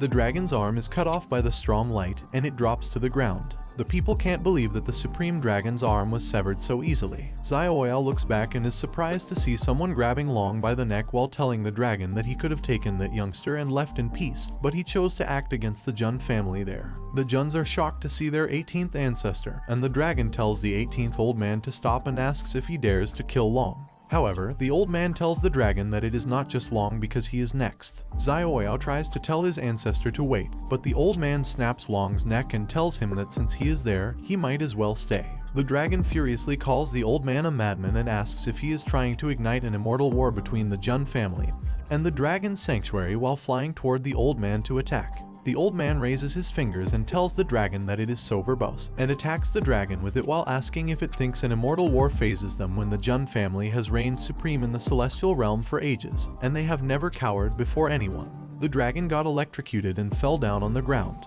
The witnesses recognize it as the Lu Celestial Sword technique, the dragon slaying technique. The 18th ancestor calls Tian, surprising him, and orders Tian to roast the black dragon for their guests, to which Tian excitedly replies yes. One of the men asks if they are actually being served the supreme dragon of the dragon sanctuary as roasted meat, and if they are truly expected to partake. The other man replies that if they eat, they offend the dragon sanctuary, and if they don't, it's a slight to the Jun family. Suddenly, the 18th ancestor tells everyone that he presumes everyone present knows that the Jun family has the 10 great sequences, each an unparalleled prodigy. Above the 10 great sequences, there is one more position, defeating the prince of the dragon sanctuary single-handedly and standing against the quasi-supreme dark dragon. Sacred child Jun Xiaoyao is undoubtedly the Jun family's new Zeroth sequence, making Wanji clench his teeth in silence. People around think that Xiaoyao possesses the unshackled sacred body, and being in the spirit realm, forces the quasi-supreme to show himself. The last emperor of the ancient celestial realm was from the Jun family, so the Jun family might produce another emperor. However, Xiaoyao just stares confusedly at the 18th ancestor, making the old man confused, thinking he seems quick to spot an opportunity. Then the old man throws Long, shocking him, and Long lands in front of him. The old man tells him that Long has unrefined dragon essence within him and orders him to extract it and refine it for his benefit. The old man turns around to leave, telling him that once the banquet is over, he should come to see him. He keeps quiet, looking at the dead body of Long. Later, a few pieces of the dragon's meat were cooked. Shengyi asks Luoli if she wants to taste dragon meat, but Luoli replies no, mentioning that it tastes bad. Fu tells Xingyan to eat the meat of the dragon and explains to him that the flesh and blood of the Supreme Dragon clan are beneficial and harmless to him. On the side, Wanji tells Tian that he has a question. Tian asks if he is wondering if Xiaoyao participated in the sequence competition, but Wanji replies no. He squeezes his arm in frustration, and Tian tells him that Xiaoyao's sequence number is 0, personally assigned by the 18th ancestor upon his birth. He knows it may not be fair to Wanji, which is why he can launch a sequence battle against Xiaoyao at any time and win because it is the only thing that the 18th ancestor will not interfere with. Wanji thinks for a while and apologizes to Tian for being rude, then says he has more important things to do and takes his leave. Tian thinks that although Wanji is grouchy and cruel, he is not an idiot. If Wanji started a fight with Xiaoyao now, the Jun family would feel embarrassed, and it would be a huge loss. Then Tian asks someone about Xiaoyao, and the man replies that Xiaoyao has gone to refine the dragon's essence. Depending on the situation, Xiaoyao might break through and build the divine bridge. Tian thinks from the true spirit realm to the divine bridge realm is a big leap and shouts that they have to find Xiaoyao fast. Meanwhile, somewhere in the realm, Xiaoyao and Linglong are together. She tells him that it is Long Heashan's corpse, and he gives her a box, ordering her to burn Long. Then he goes to help find a place to bury Long. She tells him that he seems a little frustrated, but he just asks her if he should be happy in her opinion. He tells her that he is a rising star who defeated his opponent and can overcome the aura of someone 7 or 8 levels above his level. He should be happy that he gained face for his family, but in that world, life is really cheap. She tells him that in a world full of conflicts, the weak eat the strong and respect the strong. Also, since Long dared to go to the Jun family and cause trouble, he was willing to lose his life, so he shouldn't care. He tells her that the weak eat the strong and asks what the difference is between man and beast, which makes her silent and smile. She tells him that his thoughts certainly don't resemble anyone in that world. If he is not satisfied with the laws of that world, then he can only become the supreme, the highest in existence, and the only great emperor in heaven and earth. Only that way, he will have the power to change the rules. He laughingly tells her that she was right, and whether it was rebirth or the system, he now has it all, and there is a reason behind everything. Then he reached the moon while calling upon the heavens, the earth, and the 3,000 worlds to swear that he will become the emperor, and he would do whatever he wanted. Linglong was surprised to see saying it, and then the scenery in front of them slowly changed, and she saw him as a man. She was stunned and shocked to see him grow up, and she saw the people bowing and calling Xiaoyao the heavenly emperor Jun. Then she felt his eye hurt, so she immediately covered it while wondering what it was and what her innate heart glimpsed. He asked her what was wrong and told her that her face suddenly turned pale, but she just replied that it was okay. He jumped off the balcony and told her that after he absorbs that dragon essence he was holding, he should be able to break through. Also, every time the ancient sacred body broke through a great realm, it would need to pass through tribulation, so if she didn't leave, she would be affected by the heavenly tribulation as well. Then he reminded her to prepare new clothes for him, to which she replied yes. Then he jumped off the realm and safely landed on the ground. The moonlight brightened, and he decided to begin. Then they all saw a strong thunder appearing in the sky. and Tian panicked, wondering if it was a heavenly tribulation. Then he began to absorb the dragon's essence, causing a strong light to hit him while Tian panicked and couldn't believe that it had already started. Before the strong thunderlight hit him, he grabbed a storage and threw it. Then he ordered it to rise, and it became bigger and bigger, catching the thunderlight coming his way. He tried with all his might to hold on, coughing blood while thinking that the divine elephant refining purgatory technique has 4 transformations. The most powerful attack that pierces all things is the Spear of the Abyss. The strongest defense that shields against all things is the Guardian of the Abyss. The supreme body technique as fast as the wind is the wings of the Asura. The one that refines all things in the world is the Hellforge. Then he called the 100,000 thunder tribulations to forge his immortal sacred body, to which the thunders did, causing a bright explosion that everyone could see. The man noticed that it is the golden spiritual energy and asked if Xiaoyao of the sacred Jun family was undergoing the tribulation for the primordial sacred body. Afterward, the bright light entered his body and he successfully consumed the dragon essence, which changed his body into a strong build, taller, and his hair became longer. He looked up and asked the being above him if it isn't about time it dispersed. Then the clouds made a space to show the bright light, and a shining monster appeared in front of them, making everyone stunned in surprise. The people couldn't believe that he actually shattered the tribulation clouds and asked which celestial being would dread falling. Then someone said that a significant shift is about to occur in that world, and the Jun family's divine child will likely take the center stage. He knows that when he gathers the spiritual sea in the Danshin, constructs a divine place in the mind, and transforms the flesh into the true spirit, a divine bridge can be built within the body, connecting the Danshin and spiritual sea with the divine palace in the mind. He knows that the divine bridge inside his body is almost complete, and most of the tribulation's power and dragon essence are absorbed by that supreme skeleton. So he thinks he'll need to find some heavenly treasure to nourish that supreme skeleton further. Linglong called him while holding his clothes, and he told her that she had come at the right time. Then he wore his clothes, telling her that after the banquets, he planned to leave the Celestial Emperor's palace and travel around, so she should help him find out which places are worth visiting.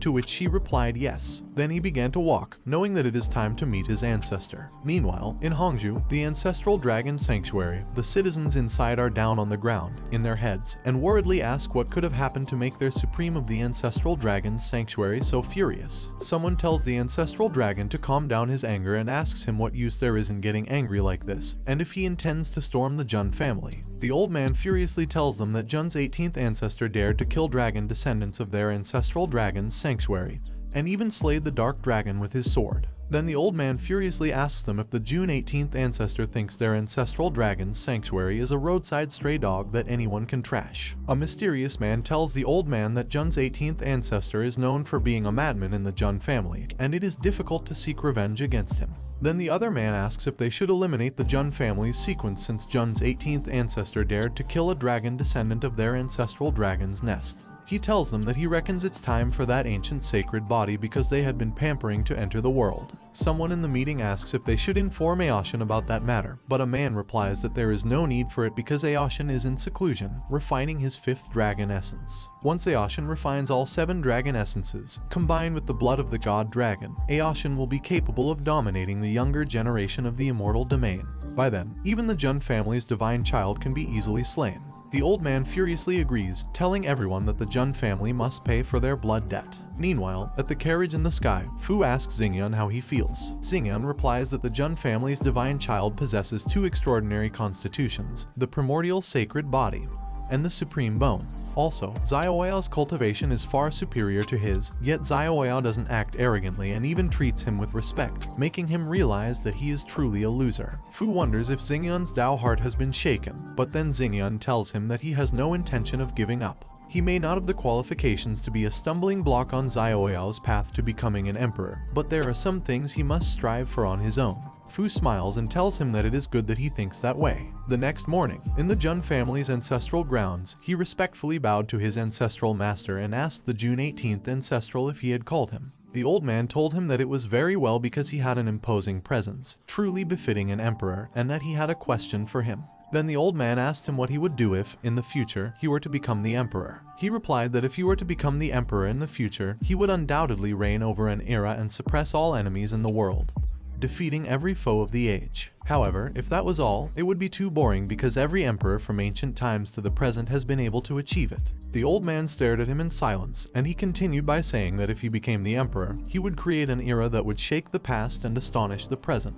It would be a new era beyond everyone's imagination, thinking of it as an era with smartphones, internet connections, and steel coursing through the land, where even ordinary people could touch the stars. The old man told him that it was interesting. Then, the old man jumped toward him and asked him if he would like to learn the Immortal Slayer sword technique. But he just asked the old man back if it was the sword technique he used to slay the Supreme Shadow Dragon with a single stroke. The old man laughingly told him that the sword is the sovereign of 100 weapons, and the sword techniques in the immortal domain are as numerous as the vast sea. Also, among the peak techniques, they are collectively known as the 5 great divine techniques, and the Immortal Slayer sword technique of his Jun family is one of those 5 great divine techniques. He was surprised that it was one of the 5 great divine techniques, and the old man told him that unfortunately, the might of the Immortal Slayer sword technique is as formidable as its difficulty. Hence, its supreme art is not open to ordinary clan members to avoid them squandering decades of their lives without reaching the threshold. Then the old man told him that now that he was about to venture out into the world,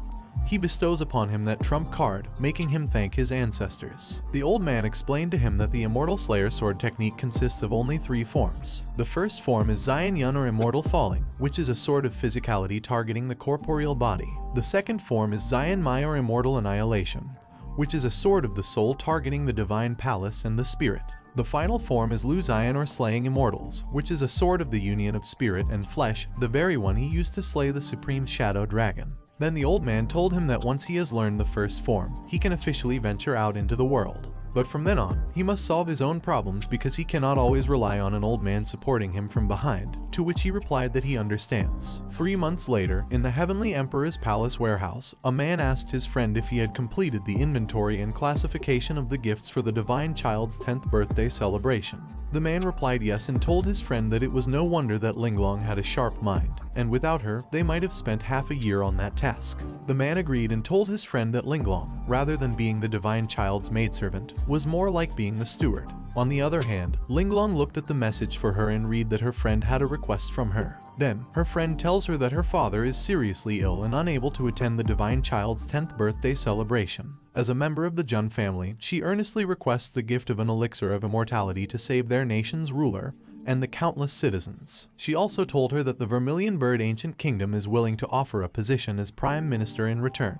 Linglong realized that the scroll wasn't addressed to Xiaoyao but to her. Suddenly, the ground shook uncontrollably, making her surprised. She immediately looked outside and saw a strong power in the direction of the Jun family's ancestral grounds. Then, she looked closely at the strong bright light and wondered if it was Xiaoyao. The others saw the strong light in the sky too, and Tian was shocked, knowing that it was the sword art of slaughtering immortals, making him ask if it was the 18th ancestor's work. The other old man replied no and told Tian that though the sword energy was formidable, it hadn't reached the level of the 18th ancestors, so it was definitely Xiaoyao. Then the other old man couldn't believe that only 3 months had passed, yet Xiaoyao had already learned the sword art of slaughtering immortals, making the old man ask what kind of monster Xiaoyao is. Meanwhile, in the ancestral land of the Jun family, the 18th ancestral proudly told him that he was his boy, and he asked the old man if his execution of the immortal's descent style was acceptable. The old man laughingly told him that he remembered that it took him a whole year to comprehend that immortal's descent style, making him awkwardly smile. Then the old man slapped his back and told him that it was time for him to create his era. Later, he raised his hands in the air and smiled, thinking that he could finally leave home and venture into the world, wondering if Linglong had found a suitable place for him. Then he remembered that he needed to bid farewell to his grandfather, but Tian appeared next to him and asked him if he was looking for him. He asked his grandfather how come he was as elusive as Linglong, and Tian told him that it was nonsense. Then, he asked him how he could not come and check on him with all the commotion he caused at the ancestral land and if he had learned the sword art of slaughtering immortals. He proudly replied that he barely learned it and he just learned the first move. Tian told him that he was quite a little prodigy, growing up under his nose, and he didn't even notice the hidden genius in him. He replied that he found out about it himself quite recently, and it goes to show that his eldest grandson is a hidden treasure, one who becomes stronger when faced with challenges. Tian seriously told him that he didn't come there to listen to his banter and that he was there to remind him that he possesses 2 top-tier constitutions, which means he needs to invest double the effort in cultivation, especially the ancient holy body worship that manifested when he was born, and it also contains 5 unawakened phenomena. Then Tian explained to him that those 5 phenomena will require his own comprehension to activate, but he knows a place where he can accelerate the understanding of the second holy body phenomenon, which makes him surprised. Then he sweetly tells Tian to tell him, making Tian wonder why that scene feels so familiar. Tian pushed him back while telling him to stop nauseating him there and asked if he had heard of the Manhwa Divine Dynasty. He asked Tian back if isn't the Manhwa Divine Dynasty one of the top immortal dynasties, and Tian replied yes. Then, he explained to him that the founder of the Manhwa Divine Dynasty was the Manhwa Emperor, but it was not important because his Jun family also produced the abandoned Heaven Emperor, and the crucial point is the rumor that the Manhwa Emperor possessed an ancient holy body. Tian also tells him that there are legends that deep within the Manhwa Divine Dynasty's imperial palace, there is a Manhwa shrine, possibly related to the Manhwa Emperor. He asked Tian if the Manhwa Divine Dynasty would easily allow outsiders into their secret place. Tian excitedly replied that nothing is absolute, and he was just letting him know that there is that option, so if it's really not possible, he can forcefully enter for the sake of his future, making him realize that the Jun family's domineering style is indeed passed down through the generations. Then he tells Tian that he'll keep it in mind, and he'll find an opportunity to visit the Manhwa shrine. Suddenly, the system pops up, congratulating him on his new sign and location.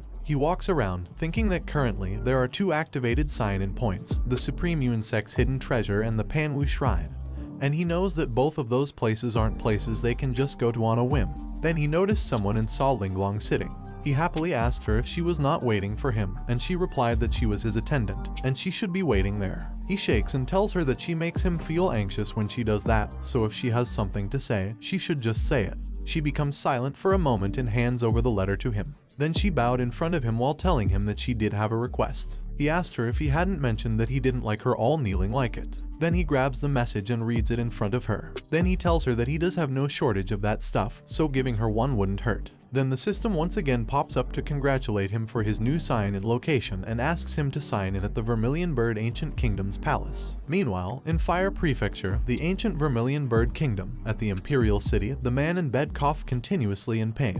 The ancient Vermilion Bird Kingdom monarch told the lady named Yua not to force the elixir of immortality on him and not to make herself suffer any further for it. However, she told her father to rest assured because there is already progress, and the ancient Vermilion Bird Kingdom princess, Bai Yua, swore to her father that she would definitely cure him. The maid informed the monarch that the crown prince of the Azure Dragon Kingdom was waiting in the side hall, but the monarch, coughing in pain, shouted that the crown prince is a scoundrel and ordered his people to kick him out. Yua begged her father not to get angry and assured him that she would handle it. Then, Yua walked out of the room to meet the crown prince. She bowed to apologize for her remiss in her greetings and told him that it had been many days since they last met. The crown prince asked her why they needed to be so distant between them, and the Azure Dragon Kingdom crown prince, Xiao Chen, told her that it was just a few days apart, but she looked much haggard. She appreciated his concern, and he assured her that on the day of their grand wedding, the Azure Dragon Kingdom would present the elixir of immortality as a betrothal gift. She smiled and expressed her gratitude, hoping that Chen is truly as generous as he says. A moment later, she walked away with her maid, cussing and shouting that their monarch clearly got poisoned during his exploration of the secret realm with the Azure Dragon monarch, and they were using that as leverage to demand a marriage alliance from her. The maid furiously asked where Chen gets the nerve to feign deep affection in front of her. Yua called her maid Aju to order her to keep quiet, reminding her that even the walls have ears, let alone in that open space. Aju told her that she just can't help but feel sorry for her. Yua sighed and continued walking, thinking that if they really form an alliance with the Azure Dragon Kingdom, the Vermilion Bird Kingdom will be completely at a disadvantage, and their ancestral legacy will eventually be swallowed up by the Azure Dragon Kingdom, making her wonder if there's no other way. Suddenly, a man shoutingly called her, telling her that it was urgent news. The man panted in exhaustion and reported to her that a letter from the Jun family had arrived, making her stunned in surprise. Then she ordered the man to quickly bring it to her, to which the man complied. She opened it and excitedly shouted that it was a reply from Linglong and that her father could be saved. Meanwhile, in the Jun family, a palace of the Heavenly Emperor, he was looking and picking at something. He thought that he should choose the one he picked earlier while Hua Granny, the guardian of the Jun Linglong lineage, asked Linglong what Xiaoyao was doing. Linglong replied that Xiaoyao was probably selecting a mount for his journey to the Fire Prefecture. Hua Granny told her that as a deity, Xiaoyao should be riding the 9-dragon carriage and asked her why Xiaoyao was choosing among those exotic beasts. She replied that Xiaoyao didn't want to draw too much attention, not because he was afraid of causing trouble. But when Yua talked about repaying with national allegiance, she meant she'd submit to him and become his personal vassal, to which Linglong replied yes. Then she explained to Hua Granny that behind every Jun family member's ranking, they have their own vassal forces, and even the 10th ranked Junjan Jian has the ancient sword secret obedient to him. So, although the Vermilion Bird Kingdom's power has waned in recent years, a starving camel is still bigger than a horse, and the princess carries the Vermilion Bird Divine Fire, making her a prodigy in the younger generation. He teasingly asked Linglong if she is not just interceding for the sisters, making her stunned in disbelief for a second. Then she acted while telling him that she would never because she is devoted to him, and asked him how could she deceive him for the elixir of immortality for the sake of outsiders. He told her not to act anymore and explained that it was just a joke. Then he seriously told her that he also doesn't want to accept every Tom, Dick, and Harry under his wing, so whether the Vermilion Bird Kingdom deserves that elixir of immortality, he wants to see for himself. She realized that Xiaoyao's actions are always different from ordinary people, so she thinks the future she glimpsed that day is true. But then Xiaoyao excitedly called her and showed her the lamb while telling her that they should ride it to the Fire Prefecture because it was a first-class divine beast. The lamb spits out, making her stunned in disbelief, and she tells him that she refuses. A moment later, she tells him that there is one more thing that requires his decision before setting out, and asks if he has time.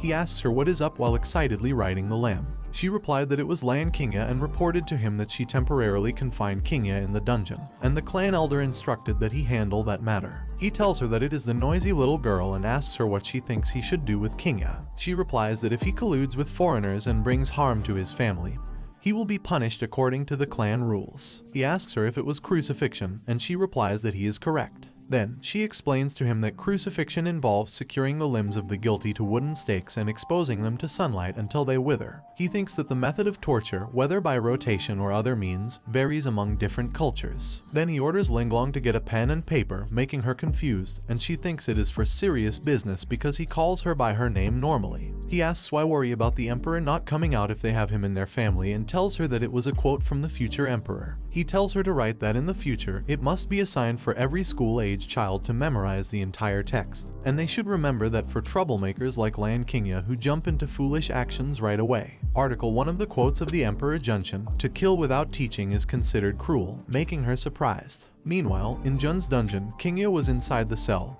and someone appeared in front of her, making her say that she finally arrived. Qingya tells Linglong that she has only one request, and it is to give her a good break.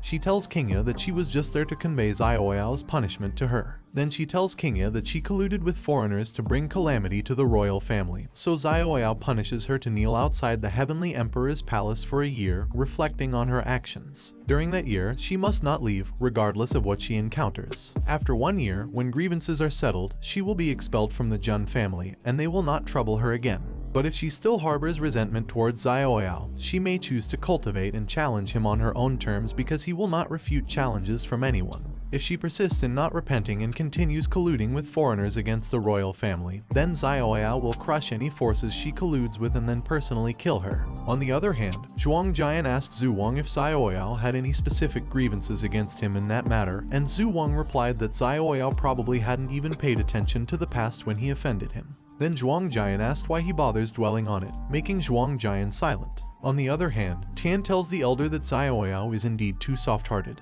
But the elder replies that rather than saying Xiaoyao is soft-hearted, it's more accurate to say that in that era of dominance, Xiaoyao seeks the benevolent path that commands the allegiance of the people. Tian agreed that the righteous path is indeed more challenging than the tyrannical one and asked how many can truly gain the allegiance of all the people in that world. The next day, Juk Ancient Kingdom, Royal Palace. Yuer excitedly called Linglong, and Linglong smilingly met Yuer. Yuer tells her that in the end, she still relies on sister men are utterly unreliable, but Linglong just tells Yuer not to lift her up and that there is the Kirin elixir, but it is not in her hand. Yuer asked her what the meaning of it is, and she replied that her lord said he wanted to see with his own eyes whether that country was worth him bringing the elixir, so he didn't come with her. Yuer couldn't believe that there was someone she called her lord and asked her what kind of extraordinary individual could willingly captivate someone as proud as her, but she just awkwardly replied that she'd know it once she saw it. Meanwhile, in the imperial city, a certain restaurant. Someone poured him tea, and he said that it was good tea, but he thinks it would be even better without those noisy guys while he was looking at the man lifting the waiter by the neck, asking the waiter if he was deaf. He reminded him that he asked for the best food and drinks there, yet he was trying to satisfy them with that kind of stuff.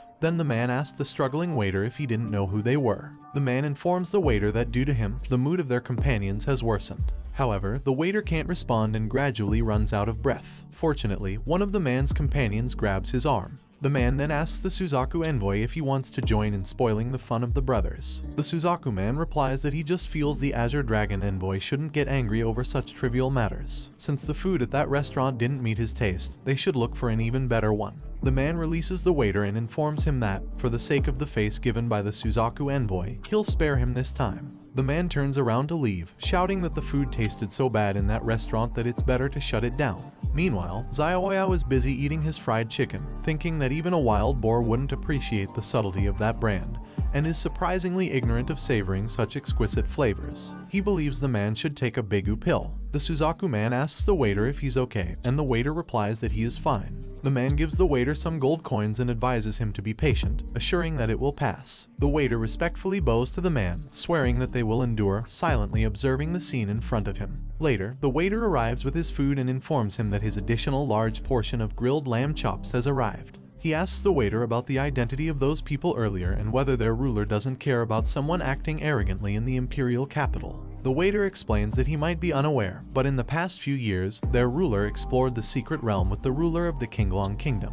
Unfortunately, they were injured by the ancient demonic beast, the 9 venomous serpent demon. Since then, suffering from severe poison, their ruler has been bedridden, and only the Killin's life-saving elixir can cure that ailment. Coincidentally, the ruler of the Qinglong Kingdom possesses a plant of the immortality herb, and promised to gift his medicine to their country on the condition that their princess marries into their kingdom. The waiter also mentions that the people from earlier are under the command of the crown prince of the ancient Qinglong Kingdom. He perceives the situation as desperate and informs the man that for a cultivator, the Qilin immortality elixir is a rare and precious treasure, even with little stock in the supreme orthodoxy or the immortal power. He then questions the waiter about whether the lord of the Qinglong Kingdom is genuinely willing to give it up. The waiter replies that no one knows, and the Qinglong envoys have been bullying men and women every day since they arrived in the imperial capital. However, as long as they remember that even the princess endures hardships, they'll find a way to endure as well. He observes the waiter's great respect for the princess, and the waiter explains that the princess bears the vermilion bird's divine fire. He thinks among the 3,000 physiques, the vermilion bird divine fire doesn't seem to stand out, and the waiter tells him that it seems he is a traveler from a distant land visiting the vermilion bird ancient nation.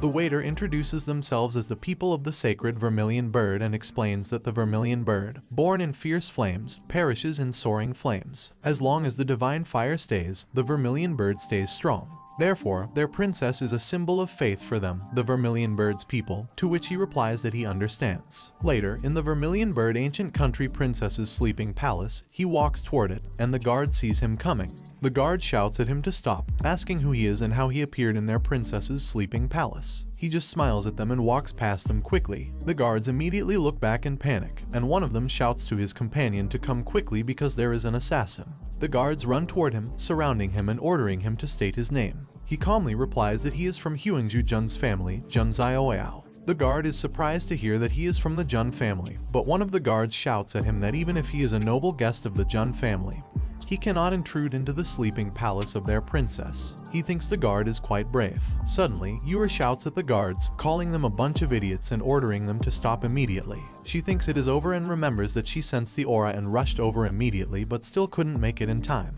Yura also recalls Linglong telling her in advance that although her young master Xiaoyao is young, his temperament is peculiar. Many times, she can't even understand what he is thinking, so she shouldn't have any wishful thinking because Xiaoyao won't think highly of her just because she is her friend. Also, she shouldn't expect her to plead for her because if she speaks up, it will only increase his dislike for her. If she wants to obtain the elixir of immortality from Xiaoyao's hand, she'll have to strive for it on her own. Yura thinks she messed it up and wonders what she can do to salvage the current situation. She positions her hands and tells him that she was unaware of the distinguished guest's arrival, apologizing for not welcoming him from afar. She also mentions that the actions of her subordinates colliding with the esteemed guest reflected her inadequate supervision of them, asking for forgiveness. He looks at Yura from afar, wondering if she is Linglong's good friend and if she is trying to take responsibility upon herself. He tells her that he presumes she is the princess of the Vermilion Bird ancient kingdom, so she should know why he has come. However, she didn't inform her subordinate in advance, which makes him think that his arrival is not welcome.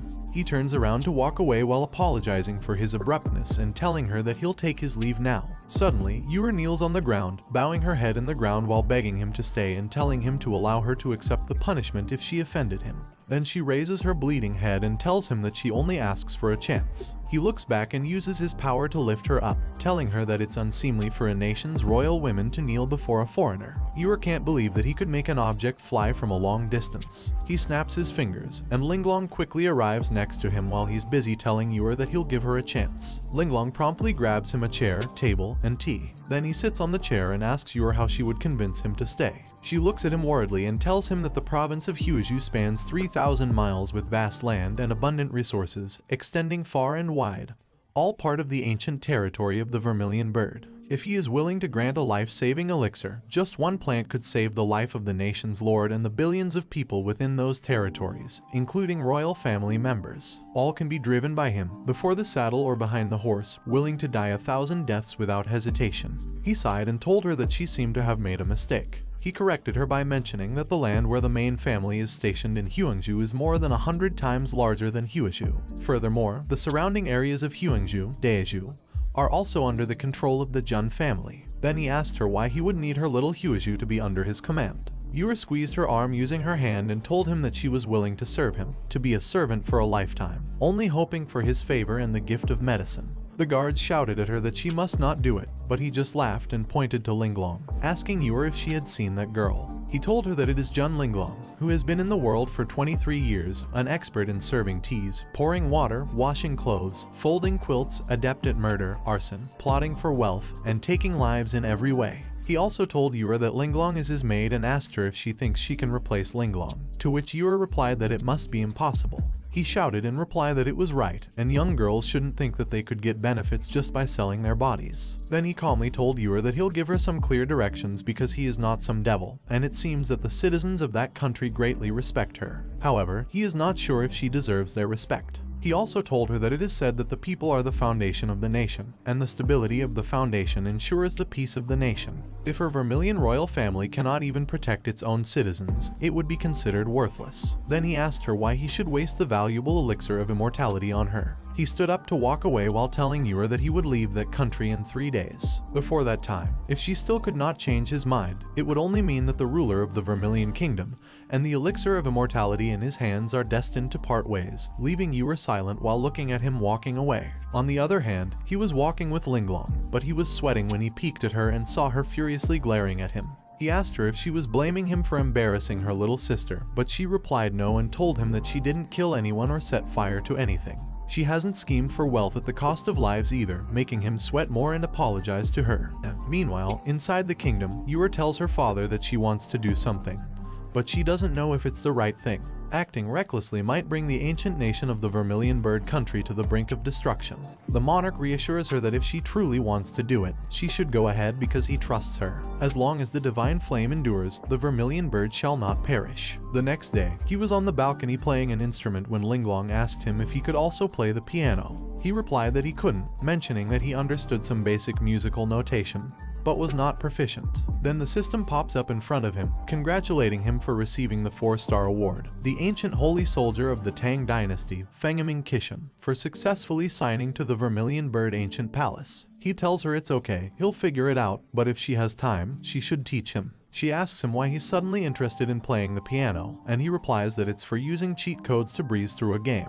Not only does he want to learn the piano, but he also wants to learn to dance. If he has the chance, he'd also like to become a carpenter or a blacksmith. Then, he'll figure out a way to create a computer and develop electronic games, making Linglong think that he's saying strange things she can't understand again. He asks her what her good friend would do to try and change his mind. She replies that she doesn't know, but Yura's personality is far more flamboyant than what she currently displays. Suddenly, someone tells them that indeed, Yura is quite flamboyant, and they are surprised to see that it is Granny Hua. Granny Hua tells Linglong that just now, her friend Yura took a confederation letter and went to see the eldest prince of the Azure Dragon Ancient Kingdom. He excitedly asks what kind of broken engagement plot it was and tells them that they should go and watch the show. Meanwhile, in the other guest house, Chen asks Yura what she means by it, telling her that her joke isn't funny at all. She replies that in simple terms, the Vermilion Bird Ancient Nation is officially ending its marriage alliance with the Azure Dragon Ancient Nation from today onwards. She is aware that the Vermilion Bird Ancient Nation has been busy with state affairs lately, so she requested him to return immediately. She also tells Chen that in the future she will personally visit the Azure Dragon Ancient Nation to apologize. Chen furiously asks her if she is humiliating him, but she firmly replies that it is he who is humiliating her, insulting the entire Vermilion Bird Ancient Nation. Then she reminds him that they claimed the elixir of immortality as the betrothal gift for the marriage alliance, yet the wedding is set 3 years later, which his father can't hold on, and his subordinates daily humiliate the citizens of the Vermilion Bird in the Imperial City, but he never intervened. Then she angrily squeezes the paper in her hand while asking Chen if he is trying to test her limits. She throws the paper on Chen's face and tells him that it is her bottom line. Chen furiously tells her that having support makes a difference, and he hears that a young man in white recently intruded into his palace, then swaggered out through the main gate, which made him presume that it was her little lover. She just turned into another man's plaything, nothing more, selling herself for the elixir of immortality, and willing to demean, which is indeed not qualified to enter the gates of his Azure Dragon Nation. The both of them are silent for a moment, staring at each other, and Xiaoyao, who was eating invisibly, thinks that Chen's brainstorming ability is a bit strong. Then he wonders how Yor would respond to it. She tells Chen that she initially thought he was just a bit refined, but now she confirms that he is quite a scoundrel. Now she genuinely feels, from the bottom of her heart, that he is quite pitiful. Chen furiously asks her what she says. She firmly tells Chen that he can only rely on imagination and insults to salvage his pitiful self-esteem, and as a man, he is pitiful and pathetic. Chen furiously swings his hand, telling her to shut up, and attacks her with it, calling her a derogatory term. Yor gets hit in the stomach, pushed back, and slammed into the wall hard. Chen realizes that he couldn't resist it, but Xiaoyao just peacefully eats while watching them, and Yor is bleeding continuously. Chen realized that she neither defended herself nor dodged his attack, making him wonder what she meant by it. She silently moved, while Xiaoyao wondered if that hit shattered all of Yor's internal organs. However, Xiaoyao was surprised when he saw Yor releasing flame and standing up as if Chen's attack was nothing. She calmly told Chen that with that blow from him, the debt between their countries was now settled, and he was no longer welcome there. He should leave, making Chen angrier and launching another attack toward her. She calmly released her flame to counterattack, but then someone blocked Chen's attack, causing a loud explosion that surprised them both. Xiaoyao was holding Chen's hand while telling Yor that he liked her response and she had convinced him, making Yor excitedly thank him. Chen asked him who he was, and he playfully replied that he was a passing lover who happened to be passing by there. Then, teasingly, he asked Chen if he was surprised. Chen furiously called them a couple of derogatory terms and attacked him with an Azure Dragon breaking the Sky Fist, but he simply blocked it with his hands. Then he told Chen that he felt a bit annoyed when he saw the Dragon Clan now and attacked Chen with his dragon cutting hand. Chen was surprised and pushed out of the house, coughing blood in pain. Yor couldn't believe that Xiaoyao threw Chen away with just one slap and asked Linglong about Xiaoyao's current cultivation level because Chen is considered a prominent genius in the renowned Four Symbols ancient country. But Chen was unexpectedly handled so easily. Linglong replied that Xiaoyao is currently in the God Bridge realm, a later stage. Yor remembered the cultivation realms. First is the Fleshy Body realm, second is the Divine Hidden realm, third is Spirit Sea realm, fourth is the Divine Priest realm, fifth is the True Spirit realm, and lastly is the God Bridge realm. She was surprised and asked if Xiaoyao isn't directly surpassing two major realms. Yor shoutedly asked Linglong how old Xiaoyao is, and Linglong replied that Xiaoyao is only 10 years old but looks quite mature for his age, making Yor exclaim that the world is truly marvelous. On the other hand, Chen slaps the ground and slowly stood up, cursing Xiaoyao in anger. Then Chen throws his coat, shoutingly telling him not to underestimate him. Chen wrapped his hands around his body, releasing a strong thunder. Then Chen released his Divine Palace for Divine Palace 6th level, but Xiaoyao just smiled, knowing that it was infused with dragon energy and thought that some good fortune was at play. Chen called him a brat and ordered him to kneel down while showing him the Azure Dragon Heavenly Seal technique, but he teasingly asked Chen if he deserved it. Then he gathered some of his power in his hand and released his True Dragon Entrapment technique.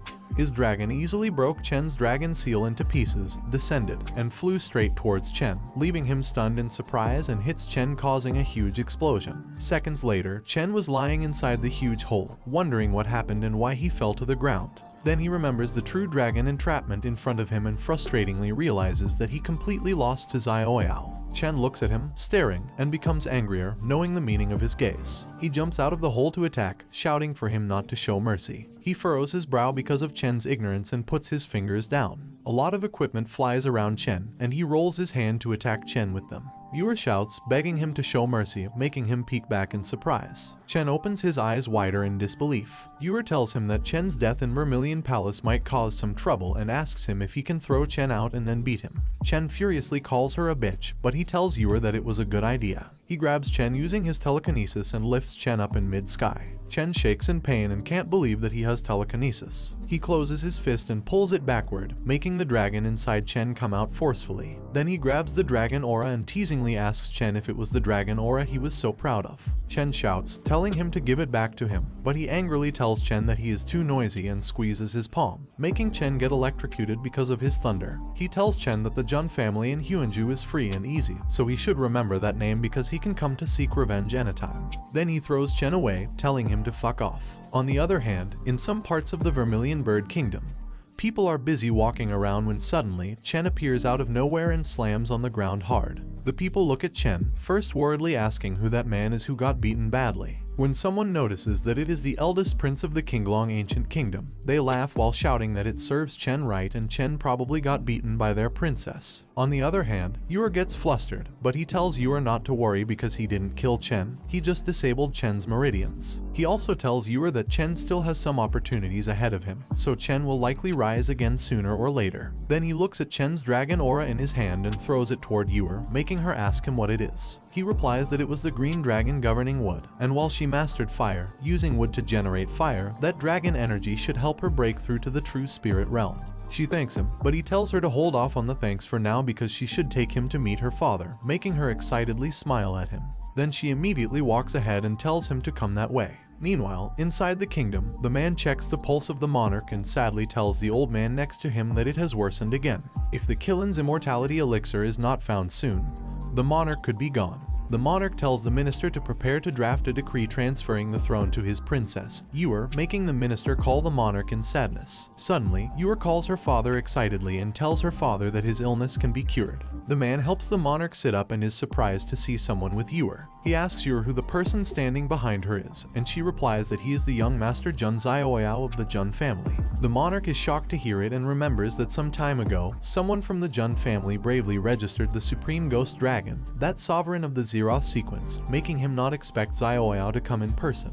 The monarch tells Yue to help him up because he can be so disrespectful when a noble guest arrives, but Xiaoyao tells the monarch that he doesn't have to do it, and they should skip those formalities. Then he summons something in his hand and shows elixirs while telling the monarch that the princess of his esteemed country has passed his test, so he will keep his promise and gift him an immortal elixir. The monarch knows that every emergence of the immortality elixirs stirs up ripples in the vast desolate and immortal realm, making him unable to believe that Xiaoyao casually produced 4 elixirs. It makes him wonder if it's the profound heritage of an ancient and venerable family. He tells the monarch that if he accepts that immortality elixir, he must also keep his promise that the Vermilion Bird ancient nation will submit to him and become a vassal state under his personal dominion. The monarch looks at him in silence for a moment, looks down, and calls Yue, who is at his side, in approval, to which she nods her head. Then the monarch kneels in front of him and respectfully tells him that the Vermilion Bird ancient nation is willing to pledge loyalty to him. Even if they have to go through fire and water, they would not hesitate, to which he replies that it is excellent. On the other hand, Chen was walking while dragging his feet. The people teasingly asked if he wasn't the elder prince of the Azure Dragon Ancient Kingdom and why he was acting like a dog. Then Chen heard someone telling the others that he heard Chen got divorced, thrown out by the Vermilion Bird princess, and beaten as well. However, the people didn't care because he behaved so arrogantly before. A moment later, Chen arrived at the forest where there were no people around and furiously clenched his teeth in anger. Then Chen punched the tree in front of him and continuously attacked it while repeatedly saying Xiaoyao's name. Chen broke the tree in half and swore that he'll kill Xiaoyao. When the tree fell to the ground, he stopped and asked himself what he was doing like an idiot. Suddenly, someone asked Chen if all descendants of his Qinglong ancient nation lacked ambition like him. Chen looked around and shoutingly asked who it was. Then the pendant on his necklace lit up. It lit up around him, and a strong light came out of it, forming into a human. Chen was surprised to see an old man in front of him. The old man asked him if he had already forgotten him. Chen looks at the old man and remembers that the old man was the statue in the center of the Azure Dragon Ancient Kingdom. The old man tells him that he was the founding ancestor of the ancient nation of Qinglong, the venerable Qinglong sage. Chen respectfully pays his respects to his ancestor. The old man tells him that he awakened several years ago and sensed that he is the current son of destiny for their ancient nation of Qinglong. He has infused a considerable amount of dragon energy into his body, but unexpectedly, he ended up making a wedding gown for someone else. Chen shouts at the old man, telling him that with just half a step, he could enter the realm of the Quasi-Supreme, and he asks the old man why didn't he just take action to kill Xiaoyao. The old man replies that he was bewildered, and his current strength was a mere fraction of what it used to be. Then the old man asks him if he knows who Xiaoyao is. In response, Chen asks the old man if Xiaoyao isn't just a descendant of the Huangju Jun family. The old man tells Chen that he has been talented since childhood, yet he is trapped in the limitations of the present, and the news hasn't reached the spiritual consciousness residing in his ring. Then the old man explains to him that Xiaoyao is the divine son of the Jun family, a Zeroth in the lineage. Just recently, the ancestor of the Jun family personally killed a peer, the Supreme Phantom Dragon, who was on par with him. Also, the Jun family has produced madmen for generations. So if he makes a move against Xiaoyao in half a day, the ancient nation of Qinglong will be razed to the ground by the Jun family. Angry, Chen asks the old man if it means he'll never be able to seek revenge and settle that grudge in his lifetime. The old man tells him not to despair because he is the son of destiny for their nation, and he will not allow him to end in such a bleak manner. The old man also tells him that although his meridians are crippled, fortune and misfortune are intertwined for him. He will teach him the Quasi-Supreme Cultivation Technique, the Azure Sky Dragon Transformation Technique. Then the old man swears to him that the Azure Sky Dragon transformation breaking to rebuild and the debt of today's great enmity must be repaid to Xiaoyao 100 times over. A few months later, Xiaoyao was busy meditating. Then a strong power came out of his stomach, which he held and focused on. Yuer tells Linglong that in just a few months, Xiaoyao reached complete mastery of the Divine Bridge realm, which is truly astonishing. Xiaoyao's cultivation speed is commendable. Linglong tells Yuer that in terms of Xiaoyao, the speed is considered slow and thinks that she has spent more time practicing the immortal killing sword technique. A moment later, Xiaoyao opened his eyes and asked them what brought the two of them to look for him. Linglong grabs something in her clothes and tells him that the letter sent to the Jun family is the message sent by Zhuangjian. He wonders for a moment who Zhuangjian is, and then he remembers that it is the young lad with thick eyebrows. Then he asks Linglong why his sword clan brother is looking for him and if there's any particular reason, to which Linglong replies yes. Then he opened the message and read to him that Zhuangjian called him the respected son of God to tell him that in the southern Yuandao province, there are signs of an extraordinary occurrence, with the aura of a supreme being permeating the surroundings. If there is no accident, it seems the secret treasure of the Yuan Heavenly Supreme is about to emerge. So he wishes to inform him of that matter and salutes him with his sword. He asks Linglong why Zhuangjian is quite polite to him, and Linglong replies that it seems that because of Lan Qingya's incident, Zhuangjian felt that he helped him out, so Zhuangjian wants to repay him. He tells Linglong that since it was the kindness of his clan brother, he will accept it and orders her to prepare the carriage, and he will ride the 9 dragons chariot to the southern Yuandao province, to which Linglong agreed. Then he asked Yuer about the condition of the monarch, and Yuer replied that the monarch had consumed the elixir of immortality, and his health was now stable. Also, at present, the monarch is utilizing the potency of the elixir of immortality in seclusion, attempting to break through the holy realm. He realizes that the sickly monarch turned out to be a quasi-sage, and it was true that a person cannot be judged by their appearance. Then he tells Yuer that it seems that this time she won't be able to accompany him. If she handles the state affairs diligently, there will be plenty of opportunities in the future, so she should remember to maintain a humble heart but not lose her resilient spirit. If there is urgency, she should feel free to send a message to him through Linglong. Also, a person of her lord's free-spirited nature should never tolerate humiliation, to which she respectfully replies yes. Meanwhile, in the 3000 Dao provinces, the state of Kun, an abandoned place where the territory is barren, bandits are rampant, and monsters plunder the sky. A monster opens its wing and flies in midair freely, while Chen is standing on a high stone, looking at the flying monsters. The eldest prince of the ancient Qinglong kingdom, Xiao Chen, stands strong and punches the air with all his force. He then jumps forward toward the flying monster and attacks it with his Azure Dragon's sky-rending grip. He safely lands on the stone and proudly looks at the killed monster behind him. The old man tells him that it is not bad, and in just a few months, he has mastered the Azure Sky Dragon transformation up to the 4th stage. The old man also tells him that he has advanced his cultivation to the mid-stage of the Divine Bridge realm.